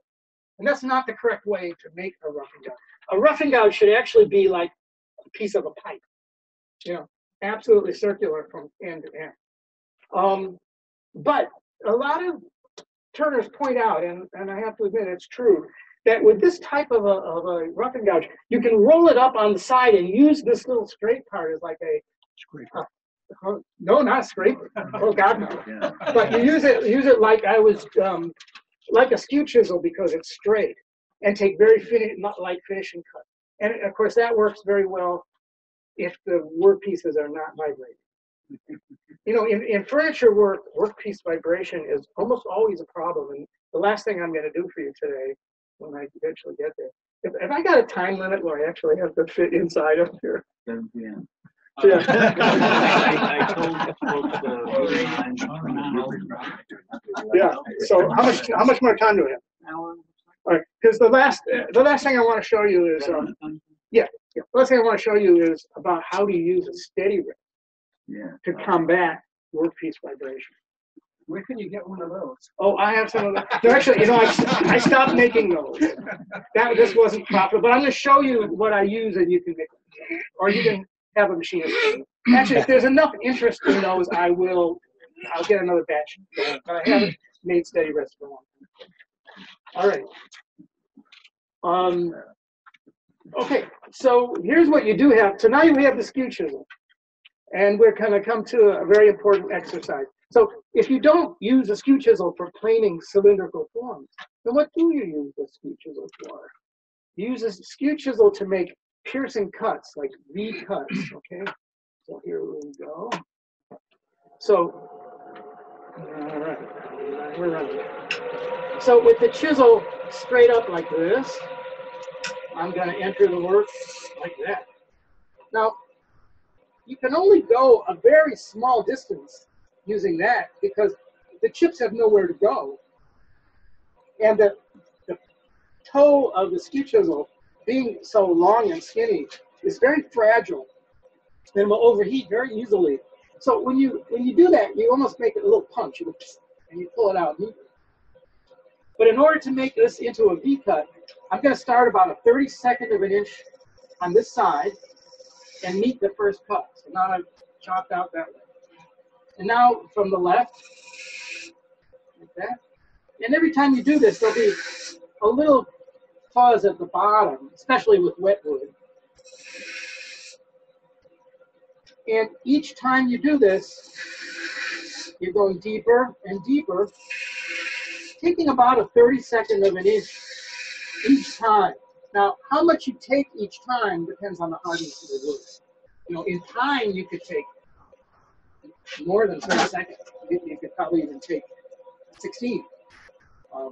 This is maple, but it's wet, so it's softer than, say, dry maple. But I would say shoot for about a 32nd of an inch each time. And this is what you see. There's no gouge that will work all the way down to a sharp V. So to get a clean inside corner, this is where the skew chisel is indispensable. There's no other tool that will do it as well. Try to keep this symmetrical, which is very often when I show beginners how to do this, they end up with V's that are like this. Well, I call that right-handed syndrome.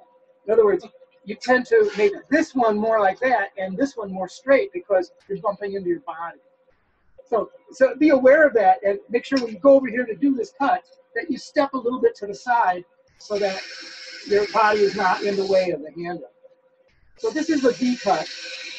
And, but when you're first practicing this, you may want to start out, like I was saying before, just doing multiple cuts. Just keep doing this. But I will say that when you practice this, it's almost too easy doing the same side each time. What you need to practice is resetting the tool correctly each time. So now I'm going to turn the lathe up and we'll talk about how you bring the tool up to the work at the correct angle. And I'm going to do it like this so you can see better. Or can you see it here with your camera? Yeah. Oh, yeah. Oh, good. See, I'm not used to having this excellent camera right here. So remember when I made that very first cut, I had the chisel straight up and I just poked it in. But that's the only time that the chisel is literally straight up. When I make the cut on this side, there's three things that you have to do. One is that the angle of the V has to be somewhat greater than the angle of the chisel. So if this is 40 degrees, looking at it this way, right, then this has to be like 50 degrees. Okay? And the reason that the V has to be wider than the tool is because if it weren't, you wouldn't be able to make headway because you get to the bottom, it would just stop. See, each cut has to be deeper than the one before. So it's like this, this, this, this. If you've ever chopped down a tree with an axe, you know exactly what I'm talking about, right? You go from above, from below, above, from below. And that's exactly how this works. And it's very analogous to chopping down a tree because we're working with axial grain, right? So it is a tree. It is. Okay, now, so that's the first thing. So how do you achieve that? Well, you achieve that so that when you're cutting the right side, you have the chisel about 10 degrees to the right. And when you're cutting the left side, you got the chisel about 10 degrees to the left. And that'll create a V that's 15 or 20 degrees wider in angle than the angle of the chisel. All right, that's the first thing. Now, the second thing is when you cut this, the chisel is not straight up. So to cut this side, now I'm over 10 degrees. Now I'm rotating the chisel that way. Right? It's not straight up, it's rotated. Now, can the camera see where my fingernail is? Yep. Right now? Okay. So see where this little space where my fingernail is. So that, you never want the edge to actually touch here, because if it does, all hell will break loose. But you want to maintain a small space right where my fingernail is. And you see how my chisel is rotated to that point. If you tried to do this with the chisel straight up, it would go part way in and then it would hop out of the cut and fall to the bottom. It won't follow its nose the way it should. Right? So now on the left side, I'm 10 degrees to the left and I'm rotated to the left. And I'm maintaining that little space right there, again, where my nail is. That's about the amount of space that you want. So basically, you're cutting just with the point. Yes. Yes. That's why it doesn't pay to have a 2-inch wide skew chisel, because you're only using 1/8 of an inch of it. And what's the third trick? The third trick is to take the correct thickness of shading. That is to start the chisel at exactly the right point, to try to get about a 32nd of an inch. That varies again with the hardness of the wood. Okay, so number one, the V has to be wider than the chisel, so you have this right side, left side. Number two, rotating to the right, rotating to the left, but not too much. And number three is to start the chisel in the correct place. So now that I've talked about it, I'm going to do again the same stuff. You see how much the wood's deflected again. See, wood doesn't normally deflect this much as you turn it, but I believe this is happening because the tree I was using was leaning. You know where the pith is off center in the tree because the tree was leaning? That's where you get this kind of thing happening.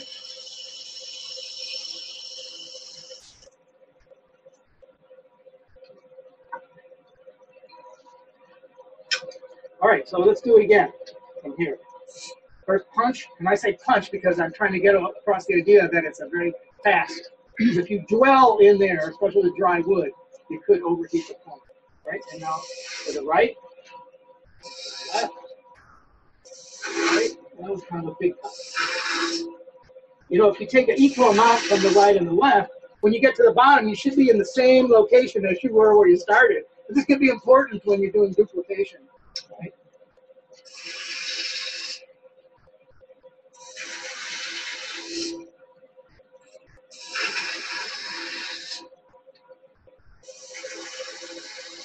And on the last cut, you go very slow and you'll get really an excellent finish.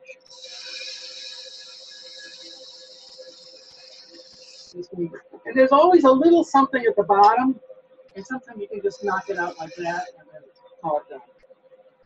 All right, so that's the V cut. Oh, I guess I should show you one other thing, which is that a V cut doesn't, I was talking about keeping the V cut symmetrical.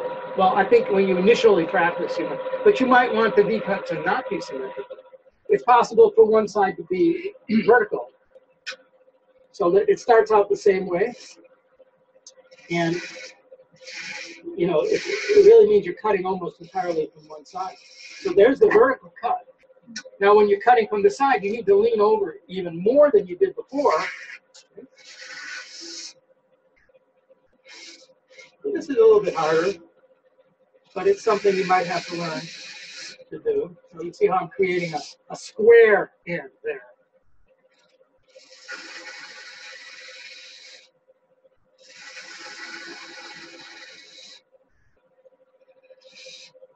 And then always, as you're doing a square end, you always stay a little inside your line. Like if you have a pencil line, generally you'll have a pencil line that you're working to there.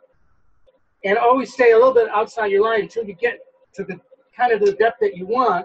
And then the final cut would be right here like this. That cleans that up and gives you the square end.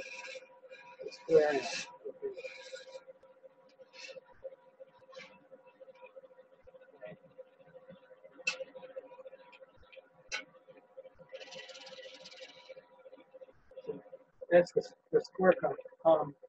It's not very often you have to make a square cut like that. But the V could be that way, and then it could be that way. It could be any way, actually. If you wanted to make that round on both sides, you know, you have the two V's, but you have a piece in the middle. If you wanted to round it off. Well, that's a good question. Like, you know, if you did have that situation that I'm talking about, where you have a bead meeting another bead, right? Mm-hmm. So let's say here's your surface that you're beginning with. So is it a good way to start out by making a V there and then just rounding over?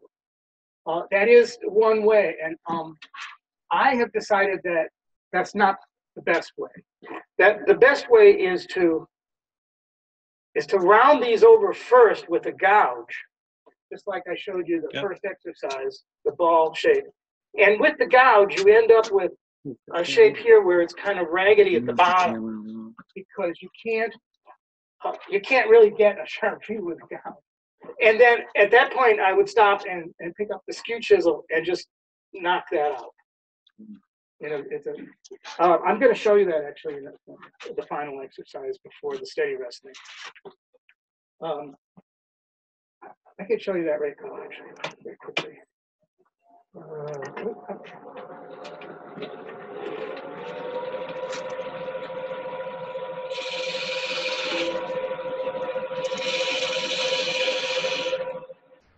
Okay, so to do this with the gouge, you see, I'm working left and right. This is very similar to making a bead with it, but I'm getting the roundness of the bead from the top with the gouge. And by the way, I never cut beads with a skew chisel. That's real. And again, this in a lot of wood turning books, they spend pages and pages and pages trying to show you how to do that. That is really the hard way. This is the easy way. See, you can't get to the bottom, but you don't need to get to the bottom yet. What you want to worry about is the nice thing about doing this with a gouge is the ability to round over the tops smoothly is so much easier with a gouge than with a skew chisel. Right? So I'm rounding over the top, going to some depth here. And all you got to make sure is that this corner doesn't crash into the other side. But, all right, so I end up with that. And then I just take this, and stuff stuck in it. And now I'm just going to do this. I have to break that in half. Okay. Here. And just finish it up like that. So I mean, I love the idea of doing the whole thing with a skew chisel right down to the bottom and just using one tool to do it all. I think in theory that's wonderful, but in practice it's really the hard way. So this is how I do it. All right, we're moving right along. Any questions about? There's not much to pass around here. It's sort of an ugly thing, but there it is. It's still cold. Well, it was out all night. So I'm going to do one more demonstration, and then I'm going to do then I'll talk about duplication a little bit, and then I'm going to do the steady rest. The last thing I'll do is the steady rest demo. Okay. All right. new piece of wood.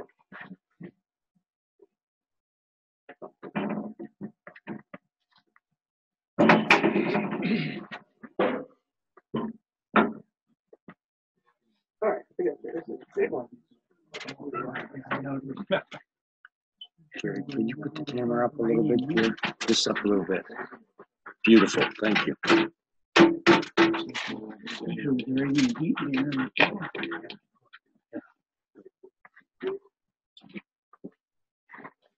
Like I said, when you put a log on, you don't have to fuss with it too much. I mean, it's only it's not round, so it doesn't actually have a center. So don't drive yourself crazy trying to find the center because it doesn't really have one.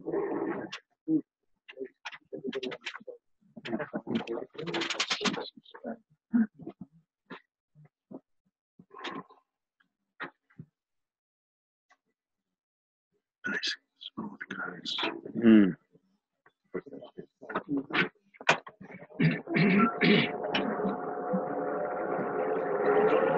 Well, that's wet.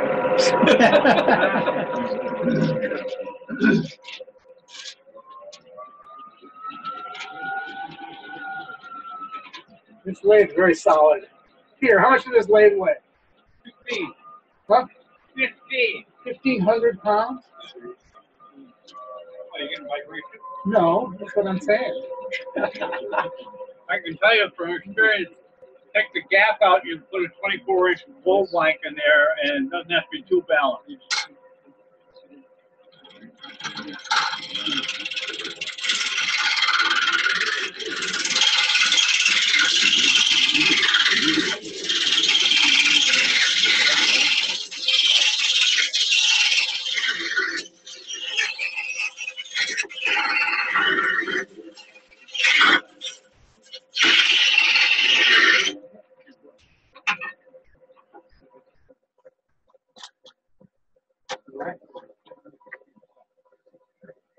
I cut this down thinking it was soft maple, but it's hard maple. But it turns real nice. And I like cutting trees in the winter that don't have as much water in them. Sometimes when I cut trees in the summer for these demos, they're so wet.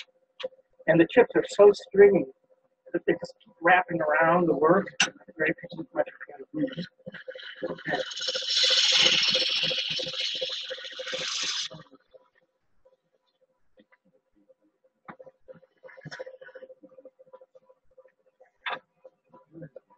So,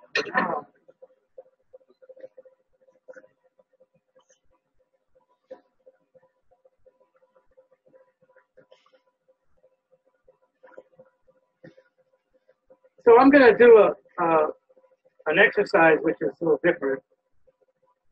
And I'm going to show you what I'm going to do on the board before I actually do it. So you have an idea where I'm going with this. I like the blue. Where's my blue?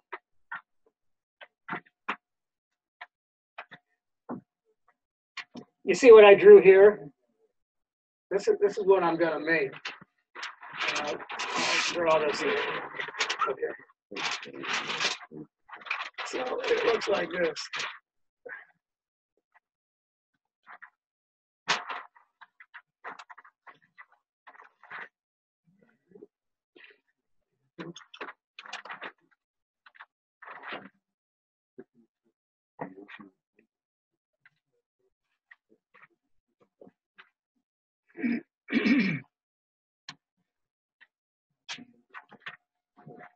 So we have this order of the bead and a little straight shoulder. A lot of people call that a fillet, but I think a fillet is a concave curve thing. The correct name for this feature is cincher, which simply means a binding or a band. So it's a term from architecture. So we have the bead, the cincher, and the cove. Bead, cincher, and cove. This combination of details is what makes is the foundation of all classic wood turning design. And where does it come from? Well, if you've ever been to Greece or Rome and looked at the ruins you'll see that the column bases, all the column bases, you know, they start like this. They go around, they do this, and then you have the first bead, and then that, and then a cove. This one comes out further than that, and then you have the bottom, and that sits on a plinth. A plinth is simply a square part. So now you have cincher, and you might have one here. So this type of base is called the attic base. It was used in from the Tuscan columns all the way through to the Ionic and the Corinthian columns. Used this, and then the Romans took it up and copied the Greek style. And so almost all column bases have some variation of this. And so what this is based on is the bead, the cincher, the cove, the cincher, and the bead. Right? So the large bead at the bottom is called the torus, and then it steps back to a smaller one. And that's where all classic wood turning design actually evolves from that. Hard to believe, but true. So let's see if we can pull this off. Turn the columns on the lathe. Yes, I've turned a lot of columns. No, did they turn the columns? Oh, that's a very good question. They used, they rotated the pieces as a kind of a jig to gauge the work, but the cutting was all done like this. But the way that they got it round was by rotating it to a fixed template, right? Sort of what potters would call a jigger, where, you know, and that's how they got, like, the columns were, especially the Greeks had columns that were like in wafers stacked up one on them. So you get them all round. They had to be perfectly round or they wouldn't like fit. And I'm sure that they smoothed them out after they stacked them up. All right, do I want, okay, I'm going to starting with the 1/2-inch gouge. If I was stuck on a desert island with only one chisel, it would be the 1/2-inch spindle gouge, the most versatile of all of the spindle turning tools.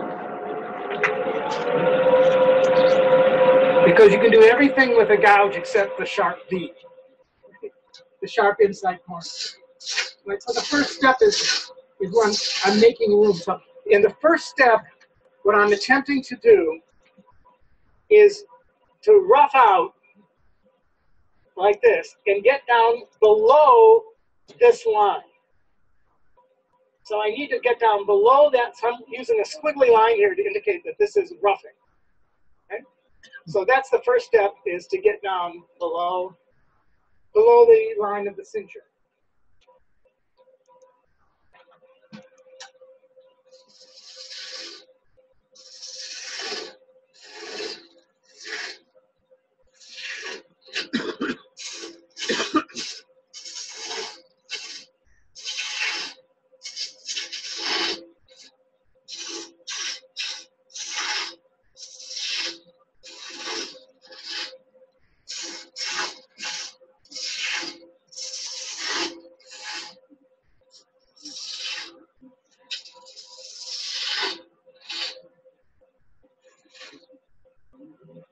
So I'm just trying to equalize things a little bit, even though I'm just roughing out here. But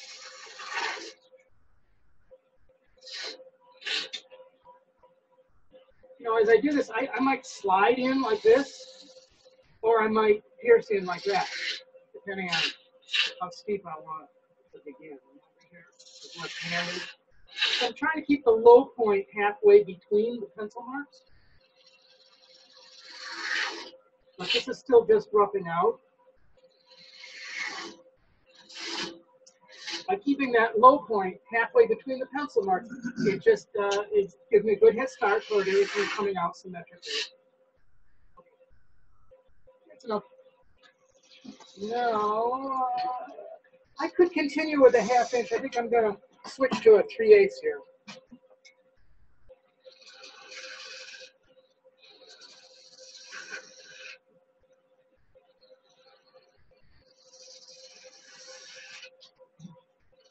So where the pencil line is, that's the part I don't want to touch at all until the very end, essentially.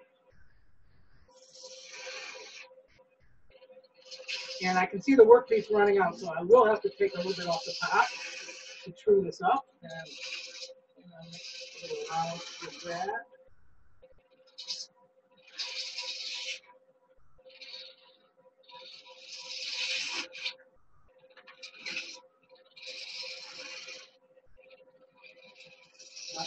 I want to leave those pencil marks as much as I can because that's kind of my reference. Of course, you know, I made the pencil marks by eye. I didn't measure them. So where they are is a little ambiguous anyway. Okay.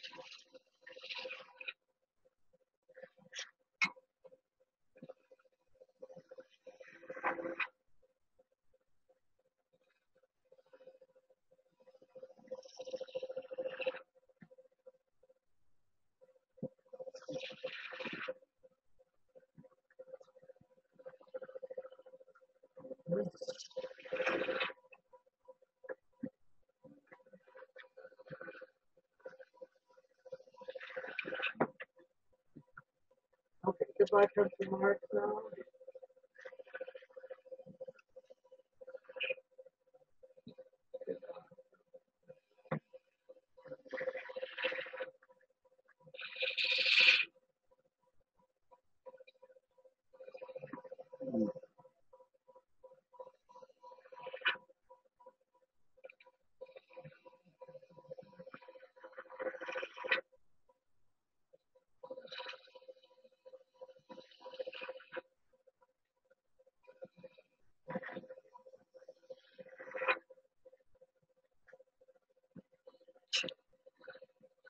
A little long.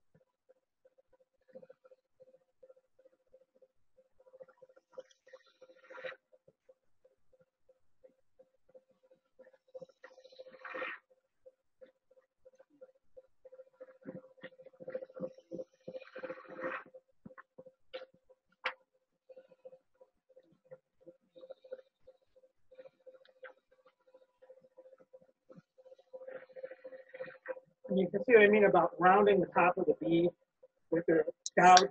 It's so much easier than doing that with a stitcher. Come right across the top like that and go right into there.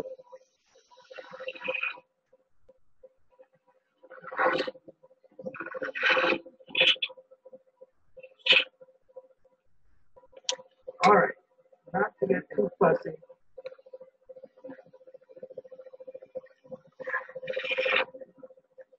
Time with this.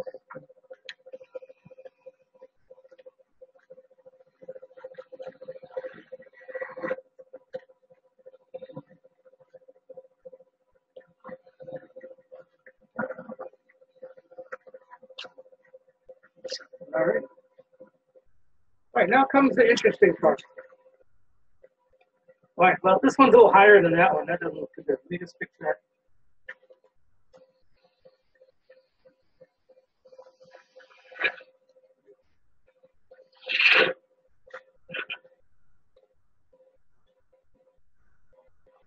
All right, so I got the thing kind of started. You know, in the steps of making any kind of design, you always start at the top. You start with your larger diameter. So, like I said, you're always cutting from the larger diameter toward the smaller diameter.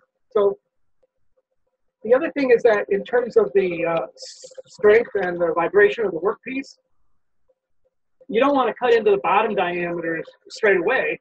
You want to leave that thickness there to give you more strength of the workpiece until the very end for stability. So I'm shaping the tops of the beads down to the point where the cincher is. So I've got that part done. And now comes the interesting part. So I'm going to use a skew chisel now. You could do this with a regular type of skew chisel. I'm going to use my little round skew chisel for this because I just love this chisel for doing the small details. And what I'm going to do now is use this chisel to create the sharp inside corners. 1, 2, 3, 4, 5, 6. The sharp inside corner next to the bead. So this can be a little tricky because I have to introduce this cut. And what I'm doing is I'm touching the bevel, then I twist a little bit and I try again, and I twist a little bit and I try again. And at some point I'm going to see a chip emerging from the tip of the chisel, and then I know I'm at the right angle. Starting like that, and there's a chip right there, and I pierce in and make a slice. And now I'm going to come in from the side and meet that cut. Now, you all know why you have to do the down cut first before you do the side. Because it's the slicing cut that severs all the grain of the wood. If you tried to come in from the side first, it would just frizz up all that wood and it wouldn't actually break away. So, and you can still see a little remnant of the down cut there. It's not bad to even leave that, especially on work that's going to be painted. It gives the paint a place to go. But in furniture work with more natural finish, you kind of take one more cut until that disappears. Like that. Okay, let's say that one's done. All right, now same thing here. Slice it in. Over. Okay.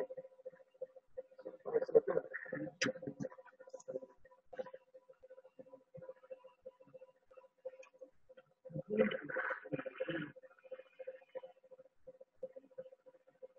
know, and fussing with little details is generally a big part of spindle turning, and especially furniture work. And if you look at some of the pieces that I brought that I put over there, you'll see that some of these balusters really have a lot of detail in them.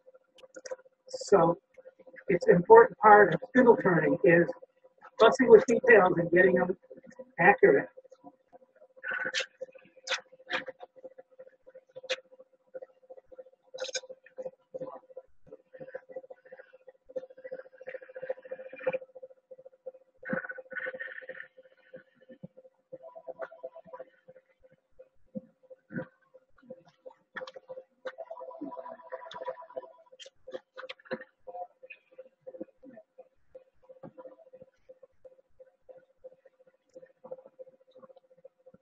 Okay, we're getting there.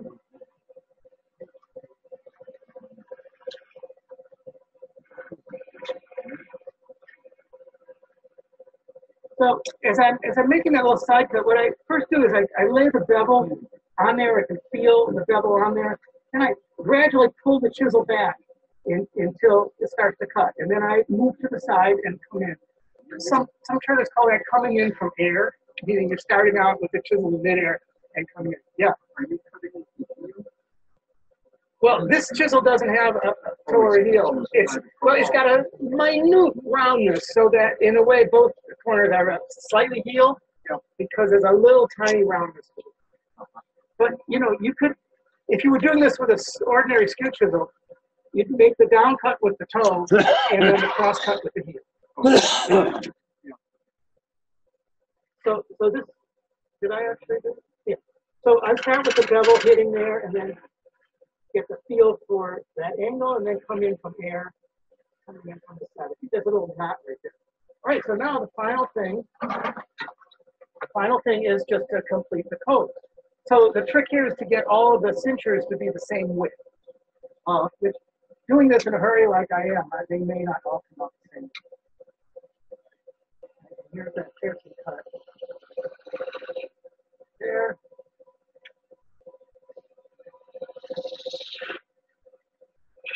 And so you see, I'm doing the details starting at the top and working toward the bottom. And so I'm not really weakening the workpiece unnecessarily at the early stage.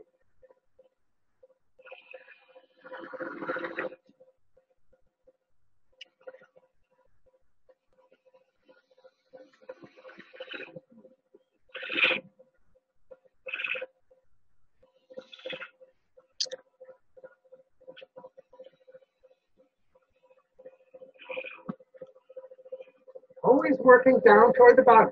So once your chisel reaches the bottom, you don't continue up the other side. You stop dead as soon as you get to the middle. Because if you start to continue up the other side, you're cutting a frame, right? That's like sharpening the pencil up. You don't want to do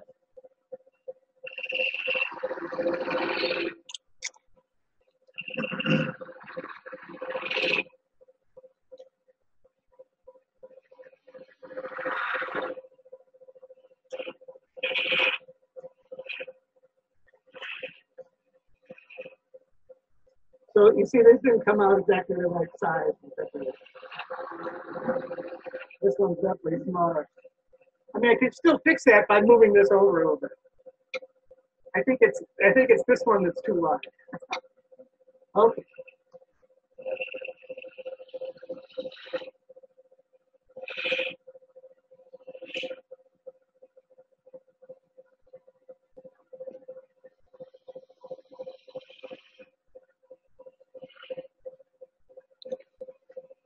All right, so it can be boring if I fuss too much with this, so I'm going to say it's good enough.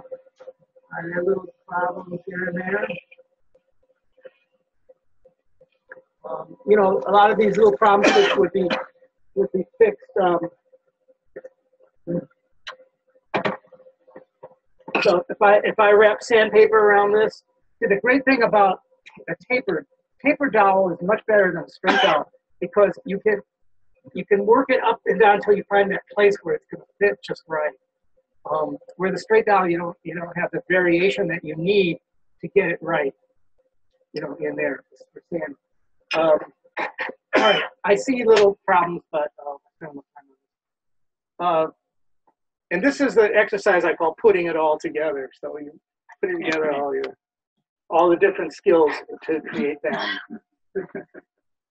All right, so I'm going to start setting up this steady rest, but while I do, I'm going to talk to you about duplication. There's not a lot that I can demonstrate in duplication, but I'm going to talk and give you some pointers. The most important thing you need to know about duplication, first of all, before I get into it, there's two kinds of duplication. One kind is where someone walks in the door and has a broken chair leg and said, "Can you make me one of these?" So you put the two pieces together and you see that maybe you might glue them together so that you have, and then you copy that exactly. You are duplicating the sample that was given to you. The other kind of duplication is someone says, "Make me a table." So, well, what kind of legs? So, you design the legs. Okay, so now I can design the legs. I can make them any way I want, but I have to make 4 that look alike. So you see, there are two different challenges, right? You don't have to make it look like any particular thing, but they have to look like each other. And you notice that at no point am I saying that you're making them all alike, that you're making them look alike. Now, how close do they actually have to be? Well, that depends on how far apart they are. You know, in a balusters where you can have 3 balusters on each step, and they're only that far apart, then very small differences would be noticeable. But on a table where they're that far apart, it's amazing how much you can get away with, right? In terms of them not being. What are the critical factors in sameness or similitude? Is that the bottoms of the combs should all be the same diameter, you know, and then all your major diameters. Of course, measuring things out axially, that should be pretty straightforward. And I'm going to show you how I do that. So I have,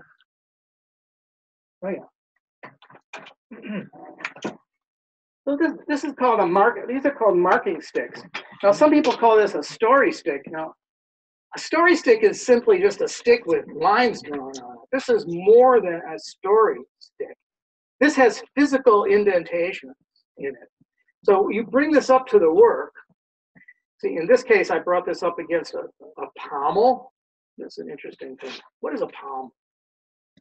Pommel is the square part of a table leg or a furniture part, right? That's the square part that you put the mortises in. So almost all furniture has some part of the turning that's still square. All right. Am I running out of time? I'm going to do one more thing. Here, I can use this. Okay. So, yeah, what was I showing you before this?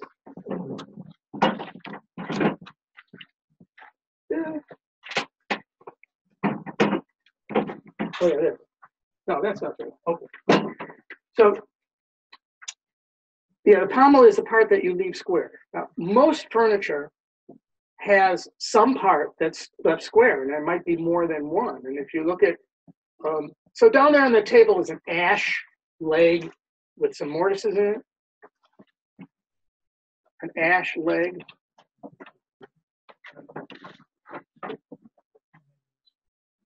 No, not the Dutch foot. Yeah. Okay. Now bring that. See, that's a good example. And I'm gonna put this up. See, I knew I was gonna. Let's see, this way. I knew I was gonna do this exercise, and I kind of forgot. But that's all right. We have time. This will only take a minute. All right. Well, this is a typical leg that has more than one pommel. It has this one, which is where the apron. See, this is mortise. This is where the apron and the table. You know that when you build a table, the legs don't actually attach to the top. The legs attach to each other by way of pieces called apron. Right? So these are the mortises where the apron goes. But this type of table also has a bottom rail. And in this case, the mortise is in the middle because it's what's called an H stretcher. Right? So the piece comes into the middle, and then okay. So sometimes there's a lot of transitions. This is called the transition cut. The transition cut is the cut that you make between the square part and the round part. And this is a very tricky thing for a lot of beginners. And this is the exercise that I forgot. But I'm going to make up for it. I'm going to do it very quickly now. And you remember we talked about making V cuts. And the transition cut is exactly the same as a V cut. And remember, what were the three tricks involved in making a V cut? One was giving yourself the wiggle room, the width. And the second was the tipping of the chisel. And the third one was starting the chisel in the right place to get the correct thickness of shaving. Now, it's that third thing that is much harder when you're cutting in from the square, because you can't actually see where you're placing the chisel as easily as you can on a round piece. So that's what makes the process is exactly the same as the V cutting I was doing before. But because the placement of the chisel is so much harder each time, this is a somewhat harder exercise. But if you want to make furniture, you must master this, unless you're making Windsor chairs or anything in the Windsor style, because in the Windsor style, I already mentioned, the bodgers are out in the woods splitting out their blanks. So there is no square part, right? So in the Windsor style, there was no square. Okay. So how do you do this? Well, to begin with, you almost always have a line that you're working. All right. So just to be realistic, I'm going to make a line so that you'll see exactly how it is. Now, do you have to draw this on all four sides? No, but the more sides you draw it on, the easier it's going to be to see it. And just so that you all can see it, I'm going to draw this on all four. All right. The other thing is that, remember I talked about a cutting circle and how a circle is a planar figure. It falls in a plane perpendicular to the end.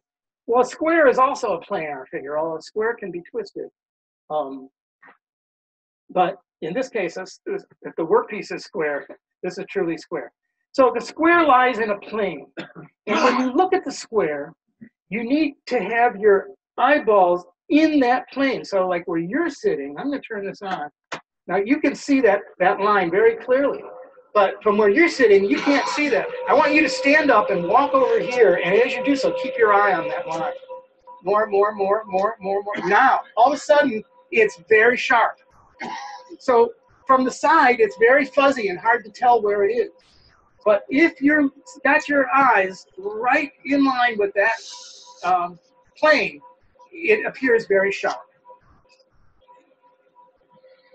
So now when you make the V, you do this exactly the same way as I was making the V in the round. But you got to be much more careful about placing the chisel.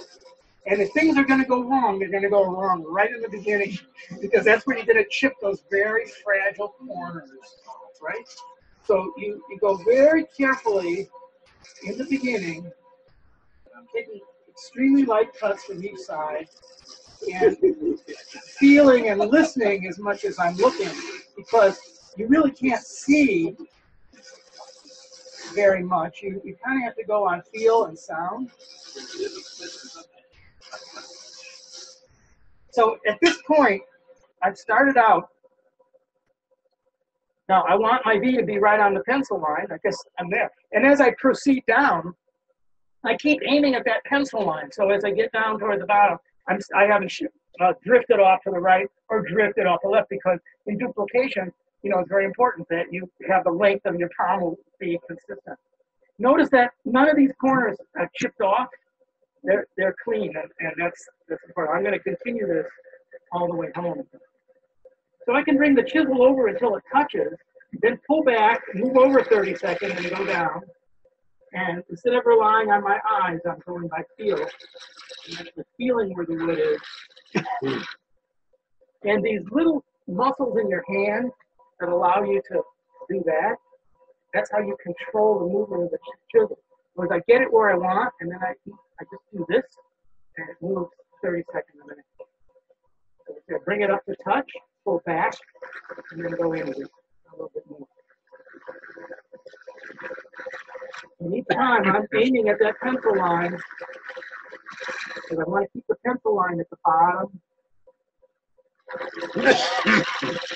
The other thing to realize is that 90% of the time, only one side matters, and the other side can be rough. Because on a pommel, I'm only concerned about this surface, and the other surface is all getting roughed away.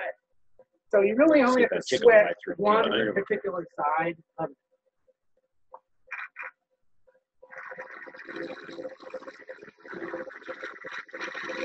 And how do you know when you've gone far enough? Well, it's very hard to know. Sometimes you have to stop it and look. But usually, again, that's where this type of person is very valuable. But usually you can feel the smoothness of suddenly the cut, you're not hearing that intermittent cut. It becomes very smooth, and it's pretty obvious. I have just broken through. There's my pencil line, right? So there, when I hit the pencil line exactly, I guess the pencil lines weren't lined up with each other perfect. So what I really need here is just one more cut to this side.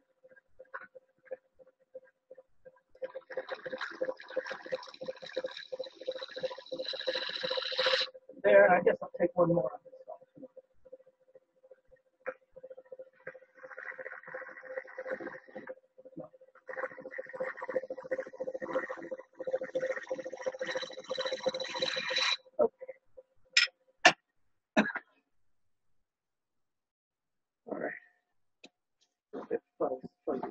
All right, so, what's good about this is that none of these corners are chipped. I got a very clean, crisp line. And the other thing that's good about it is that the surfaces are very clean and do not require sanding. And that's very important because you can't sand it. You can't. If you attempt to sand that surface, you're just going to wreck it.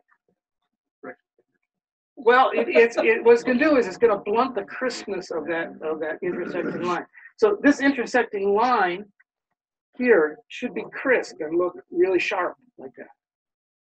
And if you tried to sand this, you would destroy that crispness of that. So this curve here, it looks like a circular curve. It's actually hyperbolic. Right? It's the intersection of a plane parallel to the axis of a cone. So this is a cone, and this is a plane parallel to the axis. So the curve that's generated there is a hyperbola. Good. So more, I had forgotten that's one of the exercises. All right, and back to duplication. The most important thing you need to know about duplication is to break the job up into small steps. Don't try to do the whole leg at once. Let's say this was the leg I'm working on. A lot of people hesitate to remove the workpiece from the lathe before it's done. And they attempt to do the entire leg and the sanding and everything before they remove it, because they feel that if they tried to put it back, it wouldn't run true. It would be wobbly. Well, this is the result of faulty centers. And if your lathe centers don't run true, and you can't get the work to run perfectly true when you remove it and replace it, or you remove it and turn it in for in, then there's something wrong with your centers and you need to fix them. Because you should be able to remove the piece and put it back or turn it in for in an infinite number of times and have it always return to exact center without fuss and without worry every time. And if you don't have that, you're working at a great disadvantage. And you need to fix your centers so that you do have that. And you don't necessarily have to have this kind of a spur center with a spring. But what that allows you to do is to remove the workpiece and put another one in, or remove it and turn it end for end and have it always return to perfect centering every time without fussing with it or adjusting it or whatever. That's very important. So now that you've removed the problem of taking the piece out and putting it back in, or taking it out and putting in a different one, and having it be centered each time, that's no longer a worry. So you would put the piece in, this piece would have 3 lines drawn on the square, here, here, and here, just like I have that line drawn on there. I'd make those V cuts, and maybe I would rough out this and rough out this into a cylinder. Then I take that off and get the next one.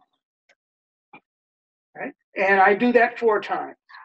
Well, at least 4 times. Maybe 5? Well, I'll get to that in a minute. My first point is about breaking the job up into small steps, and then I'm going to come to this other thing. And then, secondly, always start in the middle, and or always start with the hard part. Always start with the hardest part. Because, I mean, this is not just a psychological factor. The hardest part means the part with all the little details. And by attacking the part with all the little, like I would start with this part here, or maybe from here to here.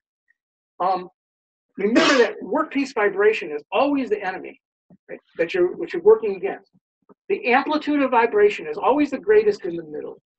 But you can get more stability if you still have all of this thick material on this side and all this thick material on this side. You haven't cut any of that away yet. So you're going to have greater stability as you go into the hard part, which may or may not be right in the middle. But at any rate, do the hard part first.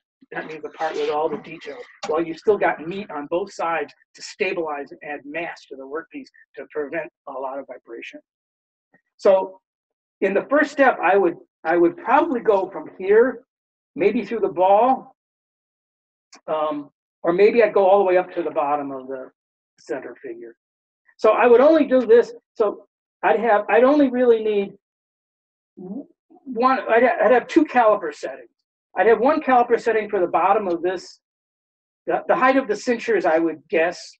Those aren't that critical. It's the depth at the bottom of the coves that's critical. And then I would have 1 caliper setting for this bottom V. Now, how do you caliper the bottom of a V? I'm glad you asked. With a special caliper that has the points ground. Let's see, how can I get the camera to see this? Okay? Yeah. So the points are ground there, not real razor sharp, but enough so that that will fit into this V. But one thing about these calipers is that you don't use these calipers with the workpiece rotating like you can with the other calipers, because they tend to jam into the V.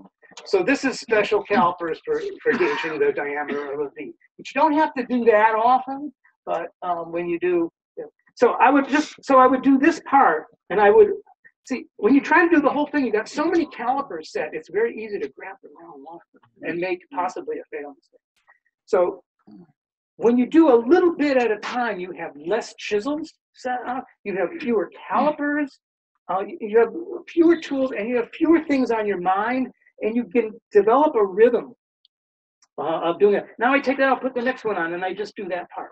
I take that off, put the next one on, and do that part. And by the time I get to the 3rd one, you know, I'm really rolling, and I got everything. All right, so then this in the next phase, I would maybe do from here to here, or maybe do this part. And I do that 4 times. And then I would have the same caliper set for here and here because these diameters are the same. That would probably be the only caliper I need to do that. And do the foot last. Well, why do the foot last? Well, because the foot is so near the center that you're not going to have any workpiece vibration while you're doing the foot. So that's why you save it for last. So you try to do the middle first because you have a better chance of coping with the workpiece vibration by doing the middle first. So you're breaking the job up into small steps. This really aids in duplication because as you create each shape, as you do each step, you're only thinking about a very small number of steps, operations in each step. And it helps you with your duplication. The marking gauge. So in this case, so I would, this isn't the right one for here. But anyway, so I would bring this edge right up against the pommel while it's turning and lay my pencil into these grooves and make all the marks. So that way, by marking the pieces off this way, you're not going to make any mistakes in measurement. You know, and I should point out that, so also on the table, there's that high boy leg, the one I showed you last month, that has a little piece of wood sticking out of it. Bring that guy up. So I just want to show you before that's the one, yeah. So of course on a high boy there are 6 legs. High boys have 6 legs, right? So there were 6 of these. And so before I made that, I made the drawings, and I don't really have time to really show you about how to make the drawings. But I'll just point out that when you make drawings, you make full-size drawings, and there are a lot of reasons for that. If you make a scale drawing, then you can't actually measure off the drawing. Right?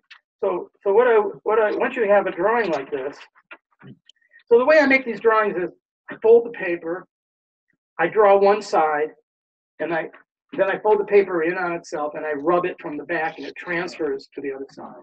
I was going to do that today, but I'm not going to do that. So the bum foot, okay, the stretcher won't come off. But so once you have the drawing, if you're only making 4 and not 40, you don't. I'm sorry. So if you're only making 4 and not 40, you don't really need this. You would need this if you're making 40. But all you need to do is take your drawing and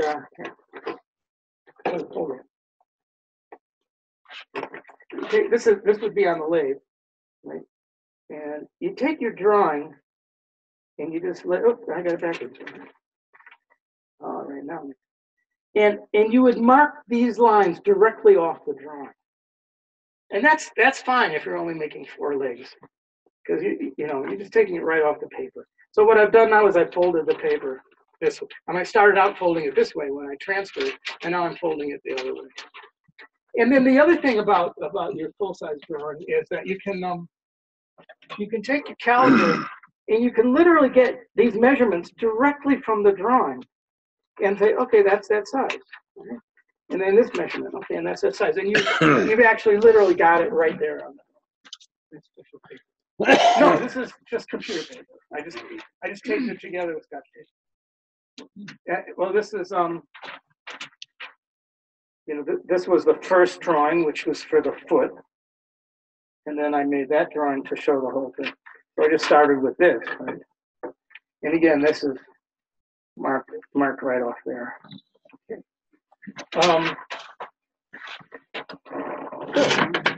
All right, what's the other thing about duplication?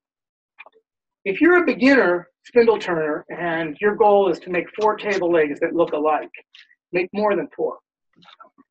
Then you take the 4 that look the most alike. And the others become, well, they were your practice. I mean, certainly if you're a beginner, you need the practice, right? It may be that you only have enough wood to make 4. Well, that's kind of a tough situation for a beginner. They can't afford to screw up. That applies a sort of a psychological pressure. So when you have 6 or 7 blanks and you need to get 4 good ones out, that releases a lot of that psychological pressure, you know. Or if I get a catch or this bead explodes, I still have 6 more. Okay, I still have 5. I still have 1 extra. Now I noticed. Right? But at any rate, and then after they're all said and done, you can look at them, and you can see which 4 look the most alike. And you have the ones you can reject, where you know, oh, this bead came out too small. I knew that. And so you need the practice, and that's a good way to go. So buy enough wood to make 6 or 7 lathes, and then make them all as if every one was the final one. And then in the end, you have 4 that you'll probably be very happy with. So that's because making 4 legs that look alike is definitely an important milestone for beginners who are trying to learn spindle turning, furniture turning. So there you go. Do a little bit at a time. Fix your lathe center so that the removing and replacing the workpiece works smoothly. Do a little bit at a time. Oh, and then, of course, in the final sanding, that's another step. So when I sand my work, I take my tool rest base completely off the lathe because you don't want all that sanding grit into this mechanism anyway. And then you've got all that freedom to move your hands around it, and this isn't in a way. So that's why I do all the sanding as a final step after all the turning is done. Oh, no, I never, wet sanding. Well, you can use lubricant. No, I never used it. Never used it. I don't know. Do bolt turners do that? I have never done wet sanding. Well, usually you wet sand over your finish. Oh, well, I don't do finishing. I don't finish anything. Well, I shouldn't say never. When I was in the Furniture Masters and I was making finished pieces of furniture during that period, but 98% of my work I deliver unfinished because the finishing's up to somebody else. Because the way I like it. Finishing is not something I've ever liked. So what else can I tell you about duplication? Well, the sticks. I don't need to show you the ball template. Oh, can somebody who can walk around that way get this bedpost over here? I put it over there yesterday and forgot all about it. It's standing up over there. No, against the wall. The big tall thing. Yeah, it's not as heavy as it looks because it's just pine. Right, so this is pine, and the last thing we looked at is poplar. Now those things were made as design samples. They're not finished work. So before you take cherry or walnut to make something like this, you make one out of pine or poplar first to make sure you got everything figured out and that the customer is happy. Then you take the real wood and you make your 4 or your 6. So these are design samples, right? Not finished wood. Because I don't make bedposts out of pine. I really don't make any furniture out of pine. I just want to talk a little bit about how to make the ball finials. Or on the ash leg, there was a little. This also has a ball that's intermediate in the turning, right? And this one is a ball finial. Right? And so in order to make these, you have to have a ball template. Right? So how do you make a ball template? Well, the small ones like that, you just make you just drill into a piece of plywood, up to say 2 inches if you have spur bits. But when you get bigger than that, you need a circle cutter, with an arm that comes out that you adjust. So you generate this with a circle cutter, so it's absolutely accurate. And you use the ball template in 2 ways. First, you use it to check as you're forming the ball, and then in the end, you pinch the sandpaper between the template and the work to do the final refinement with sandpaper. So the ball template does 2 things. It's a gauge, and it's also a sandpaper controller that refines the shape of the ball. I did an article on balls for the journal, and I had a 4-inch ball. And after I finished it, I micrometer I measured in about 20 different directions, and it was accurate to about 4/1000 of an inch using a ball template. Okay, thank you. All right. So now the last thing I'm going to do is show you about the steady rest. So that's going to, could you take this off? I'm going to set up I'm going to set up this workpiece. And let's say that this is a piece of furniture, maybe, something like that, although it's actually even thinner than this leg. And I'm going to show you how you approach long, thin work. So what constitutes long, thin work? Well, if you're experiencing workpiece vibration, and that workpiece vibration is making trouble for you, then you need a steady rest. You shouldn't have to put up with workpiece vibration, and you don't have to. That's definitely the hard way. We don't like doing things the hard way. We like doing things the easy way. The easy way is to set your steady rest right away at the beginning. Very often you have a long, thin piece, and you say, well, I don't know, do I need a steady rest? I don't know, I don't want to fool that. And you start roughing it out, and you say, oh, this is going pretty good. And maybe you can control it with your hand or whatever. But as you get further along in the turning, and you start to cut away more material, it starts to get weaker and weaker and vibrate more and more. So just as you get to the end where you need everything to go just right, everything starts to go completely wrong. So the way to approach this is to set the steady rest at the beginning. Say, well, I know I'm going to need steady rest for this. And get the steady rest going from the beginning. Your first line of defense against workpiece vibration is to use your hand as a dampening agent. And one way you can use a roughing gouge is with your hand around the work and controlling the gouge with your thumb. And that works really well. This is in Frank Payne's book, by the way. You know who Frank Payne is? You know what I'm talking about? No. Well, he's an Englishman who wrote a book in the 50s. The book is actually a compilation of a lot of magazine articles that were put together in a somewhat haphazardly. But he was a master spindle turner. Most of what I learned, because when I learned this, there weren't any books. This is before the Renaissance. I mean, there weren't any books. Right? And when I talk about the Renaissance, I'm talking about the 70s. Right? There were only two books. There was Frank Payne, and there was, what's his name? The Bowl Turner. Yeah. Okay. No, Raffin wasn't born yet. No, I mean, he was born. Actually, Raffin's almost as old as I am.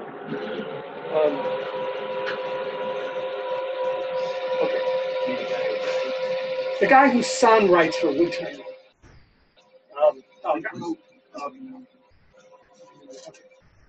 So it may be, in extreme cases, that you can't use a roughing gouge in the initial stage because it's just too big.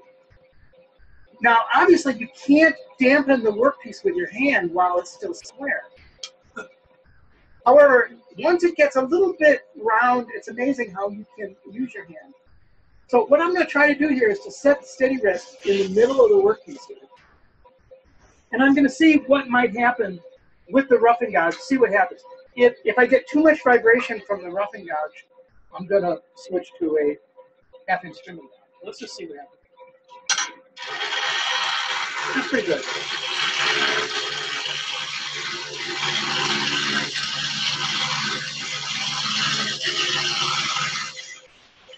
Are you saying, boy, that seems really solid. What the hell do you need a steady rest for? Well, that's because I haven't taken any wood out yet. When you go from a square to a round, you're removing 23% of the material. And then when you go to the small diameters of your design, let's say your small diameters are half of your full diameter, then you're removing 75% of what's left. So what you're finished with in the end in the small diameters is only about 20 or 25% of the strength as it is now. Now, even though I've only just taken off the corner. See, I've only just taken off the corner. And yet, at this stage, I can start to use my hand as a vibration band.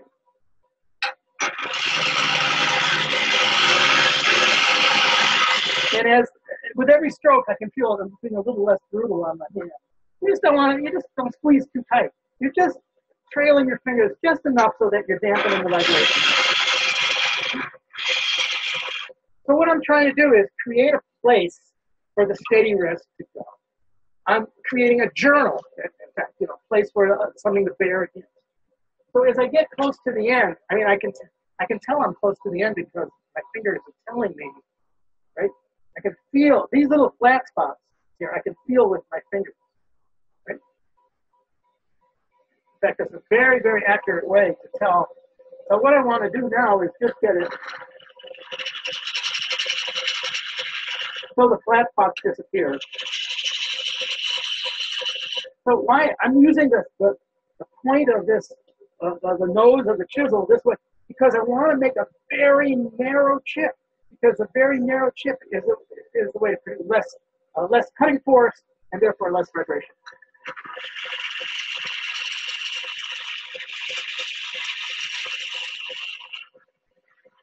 So what's important here is not that I get a really smooth line. What's important here is that I get perfect circularity. Right? Circularity means that every cutting circle is a true circle and not lopsided and it doesn't have any chatter marks. Because if you cannot set a steady rest against chatter marks, because then the steady rest will simply impart vibrations rather than quell them.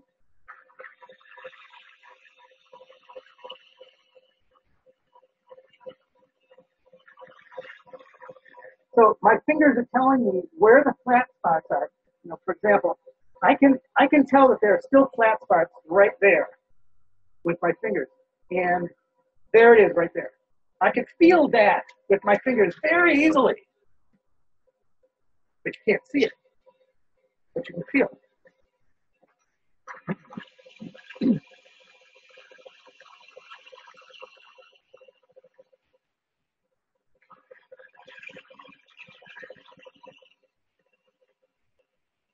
And by the way, you can hear it too. Sort of. Sometimes it'll sound like it's cutting smooth when you get very close to the end, but a much better test is with your fingertips. So now I can tell that all the flat spots are gone. And I take a piece of 220 and I touch it there for 1.5 seconds. That's all. Not more than that. Because if you sand it more than that, you're going to make it lumpy. Anytime you sand a piece of wood, it becomes lumpy. Right? I don't want it to be lumpy. Oh, that.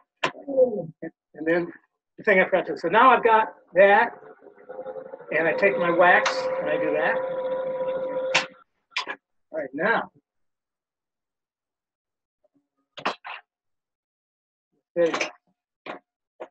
Not that one.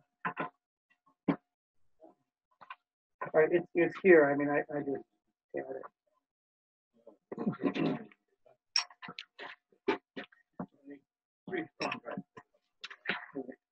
I'm going to pass this around. So this is the kind of steady rest that I'm passing that around. Now I got to find the one I have for this guy. Oh, is it this one? Oh, it's this one. Okay. So when you adjust the nut, the nut has to be adjusted so that there's no end play in it. It should spin around, but still have a little friction, but you don't hear anything. So that's the right setting for that. So here we go. Of course, you have to have 2 tool rest bases to do this, right? I think. Oh, you know what? I think I wanted to use that shape. I don't know. Let's see if this should. I might need the other one to oh, yeah.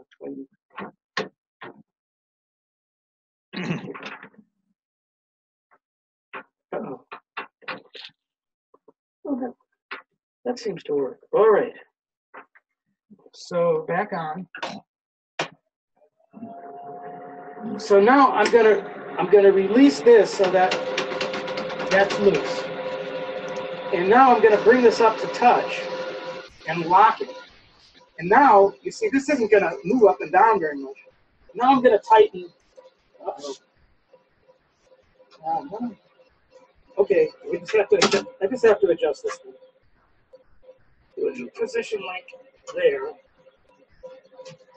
You'll be all right. He's having a little trouble with it.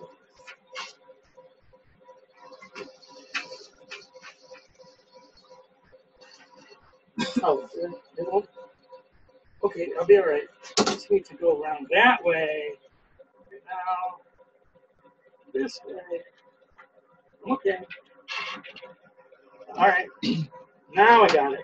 Maybe. Got it. It usually isn't that hard, but I was not used to this. And the handle was hitting the bed.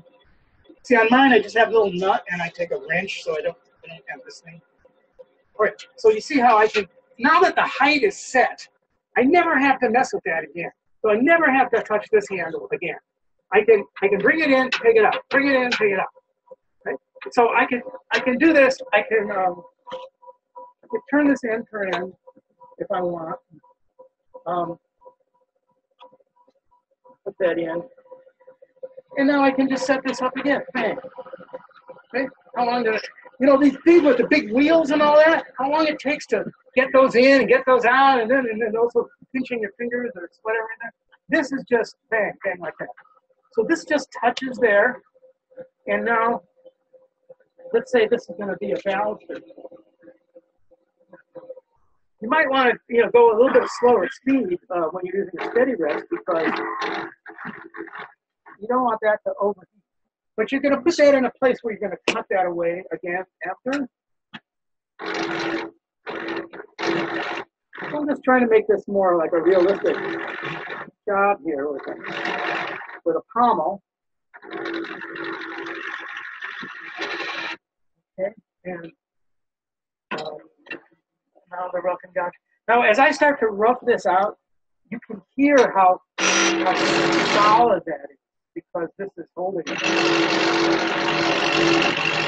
And the question about the sharp corners, see what I'm going to go over here? With the sharp corner of the rough and gouge.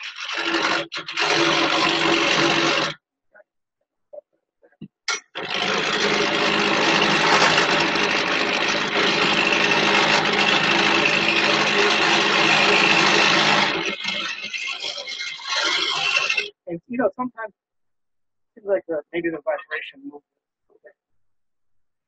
Okay, there we go.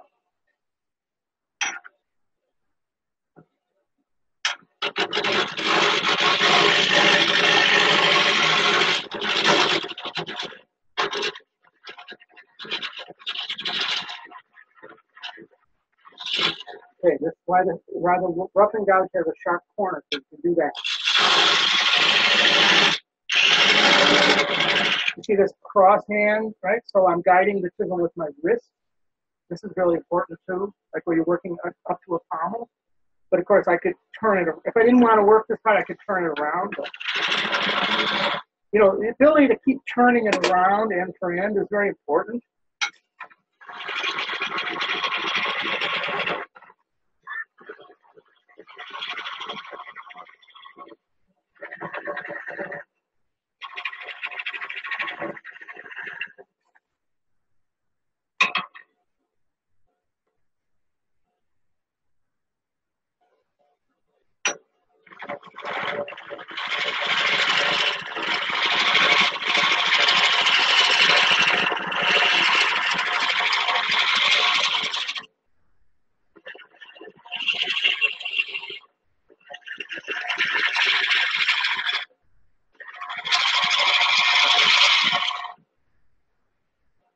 Well, all right, and that's how you start out, and let's just see what happens as we progress, say, to cut a pattern of some kind.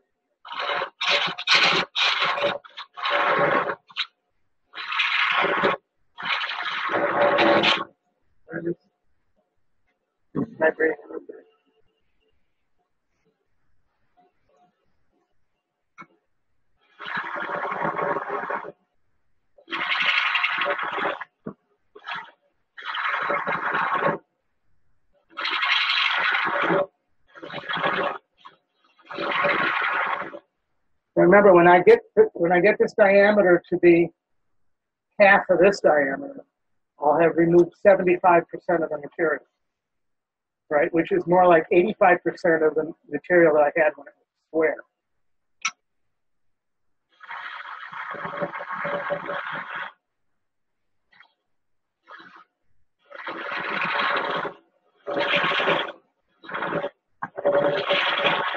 I'm still hearing some vibration, and I don't know where I have the steady rest. I'm going to try to, you know, ultimately you have to move the steady rest to a new place. I'm going to try move. Can I do that? Yeah. I'm going to try moving the steady rest to a new place.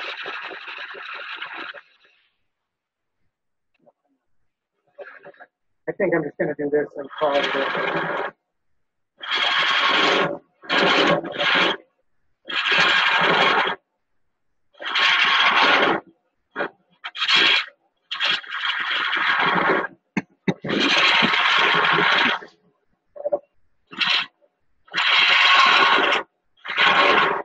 So as this becomes more flexible, sometimes you need to pull that up a little bit. You're actually bending the workpiece toward you a little bit. Oh, that's good. Okay.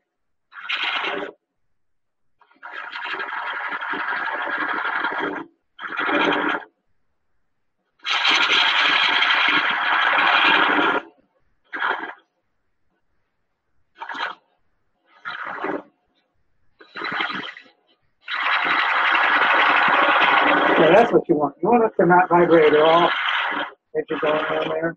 That's good.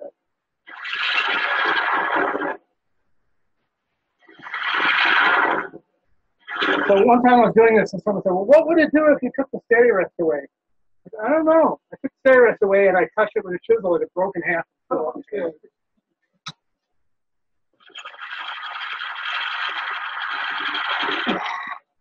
nobody got that. Sure you didn't.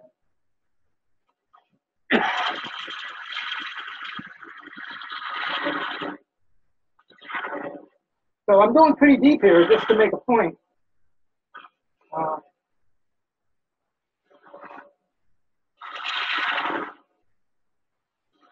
About how good this works. And where did I get the idea of the wooden shoe? From Frank Payne's book. And he showed pictures of, and by the way, the pictures of the steady rest from Frank Payne's book were published in Fine Woodworking way back in the early days, the late 70s. And what it showed was simply a stick with a V notch cut in it, a piece of wood that came up against the back. They used to call it a backrest because it pressed in from the back. But I had the idea of a shoe that was on a swivel because that aligns it and gives it more bearing, right? And also that the height was automatically set by the tool rest base. But of course, in order to use this, you have to have two tool rests. I don't know, Delta used to make cheap ones. It's hard to get these now. Peter is a source for cheap tool rest bases? That one came from Woodworkers Supply. Oh, okay, with a 1 inch, yeah. So you can see that the steady rest consists of a shoe that you can make yourself. When I used to sell them, I sold them with two shoes, a large and a small. The shank is simply a single piece of metal turned down to a 1/2 inch and threaded on the top. This is a nylon locking. You can adjust that, or you could lock two nuts together.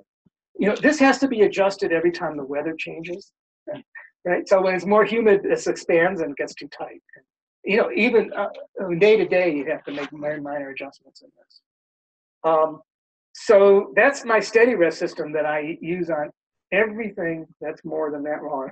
You know, pretty much. I mean, a table like a 1 3/4 table leg, I would never consider making that without a steady rest.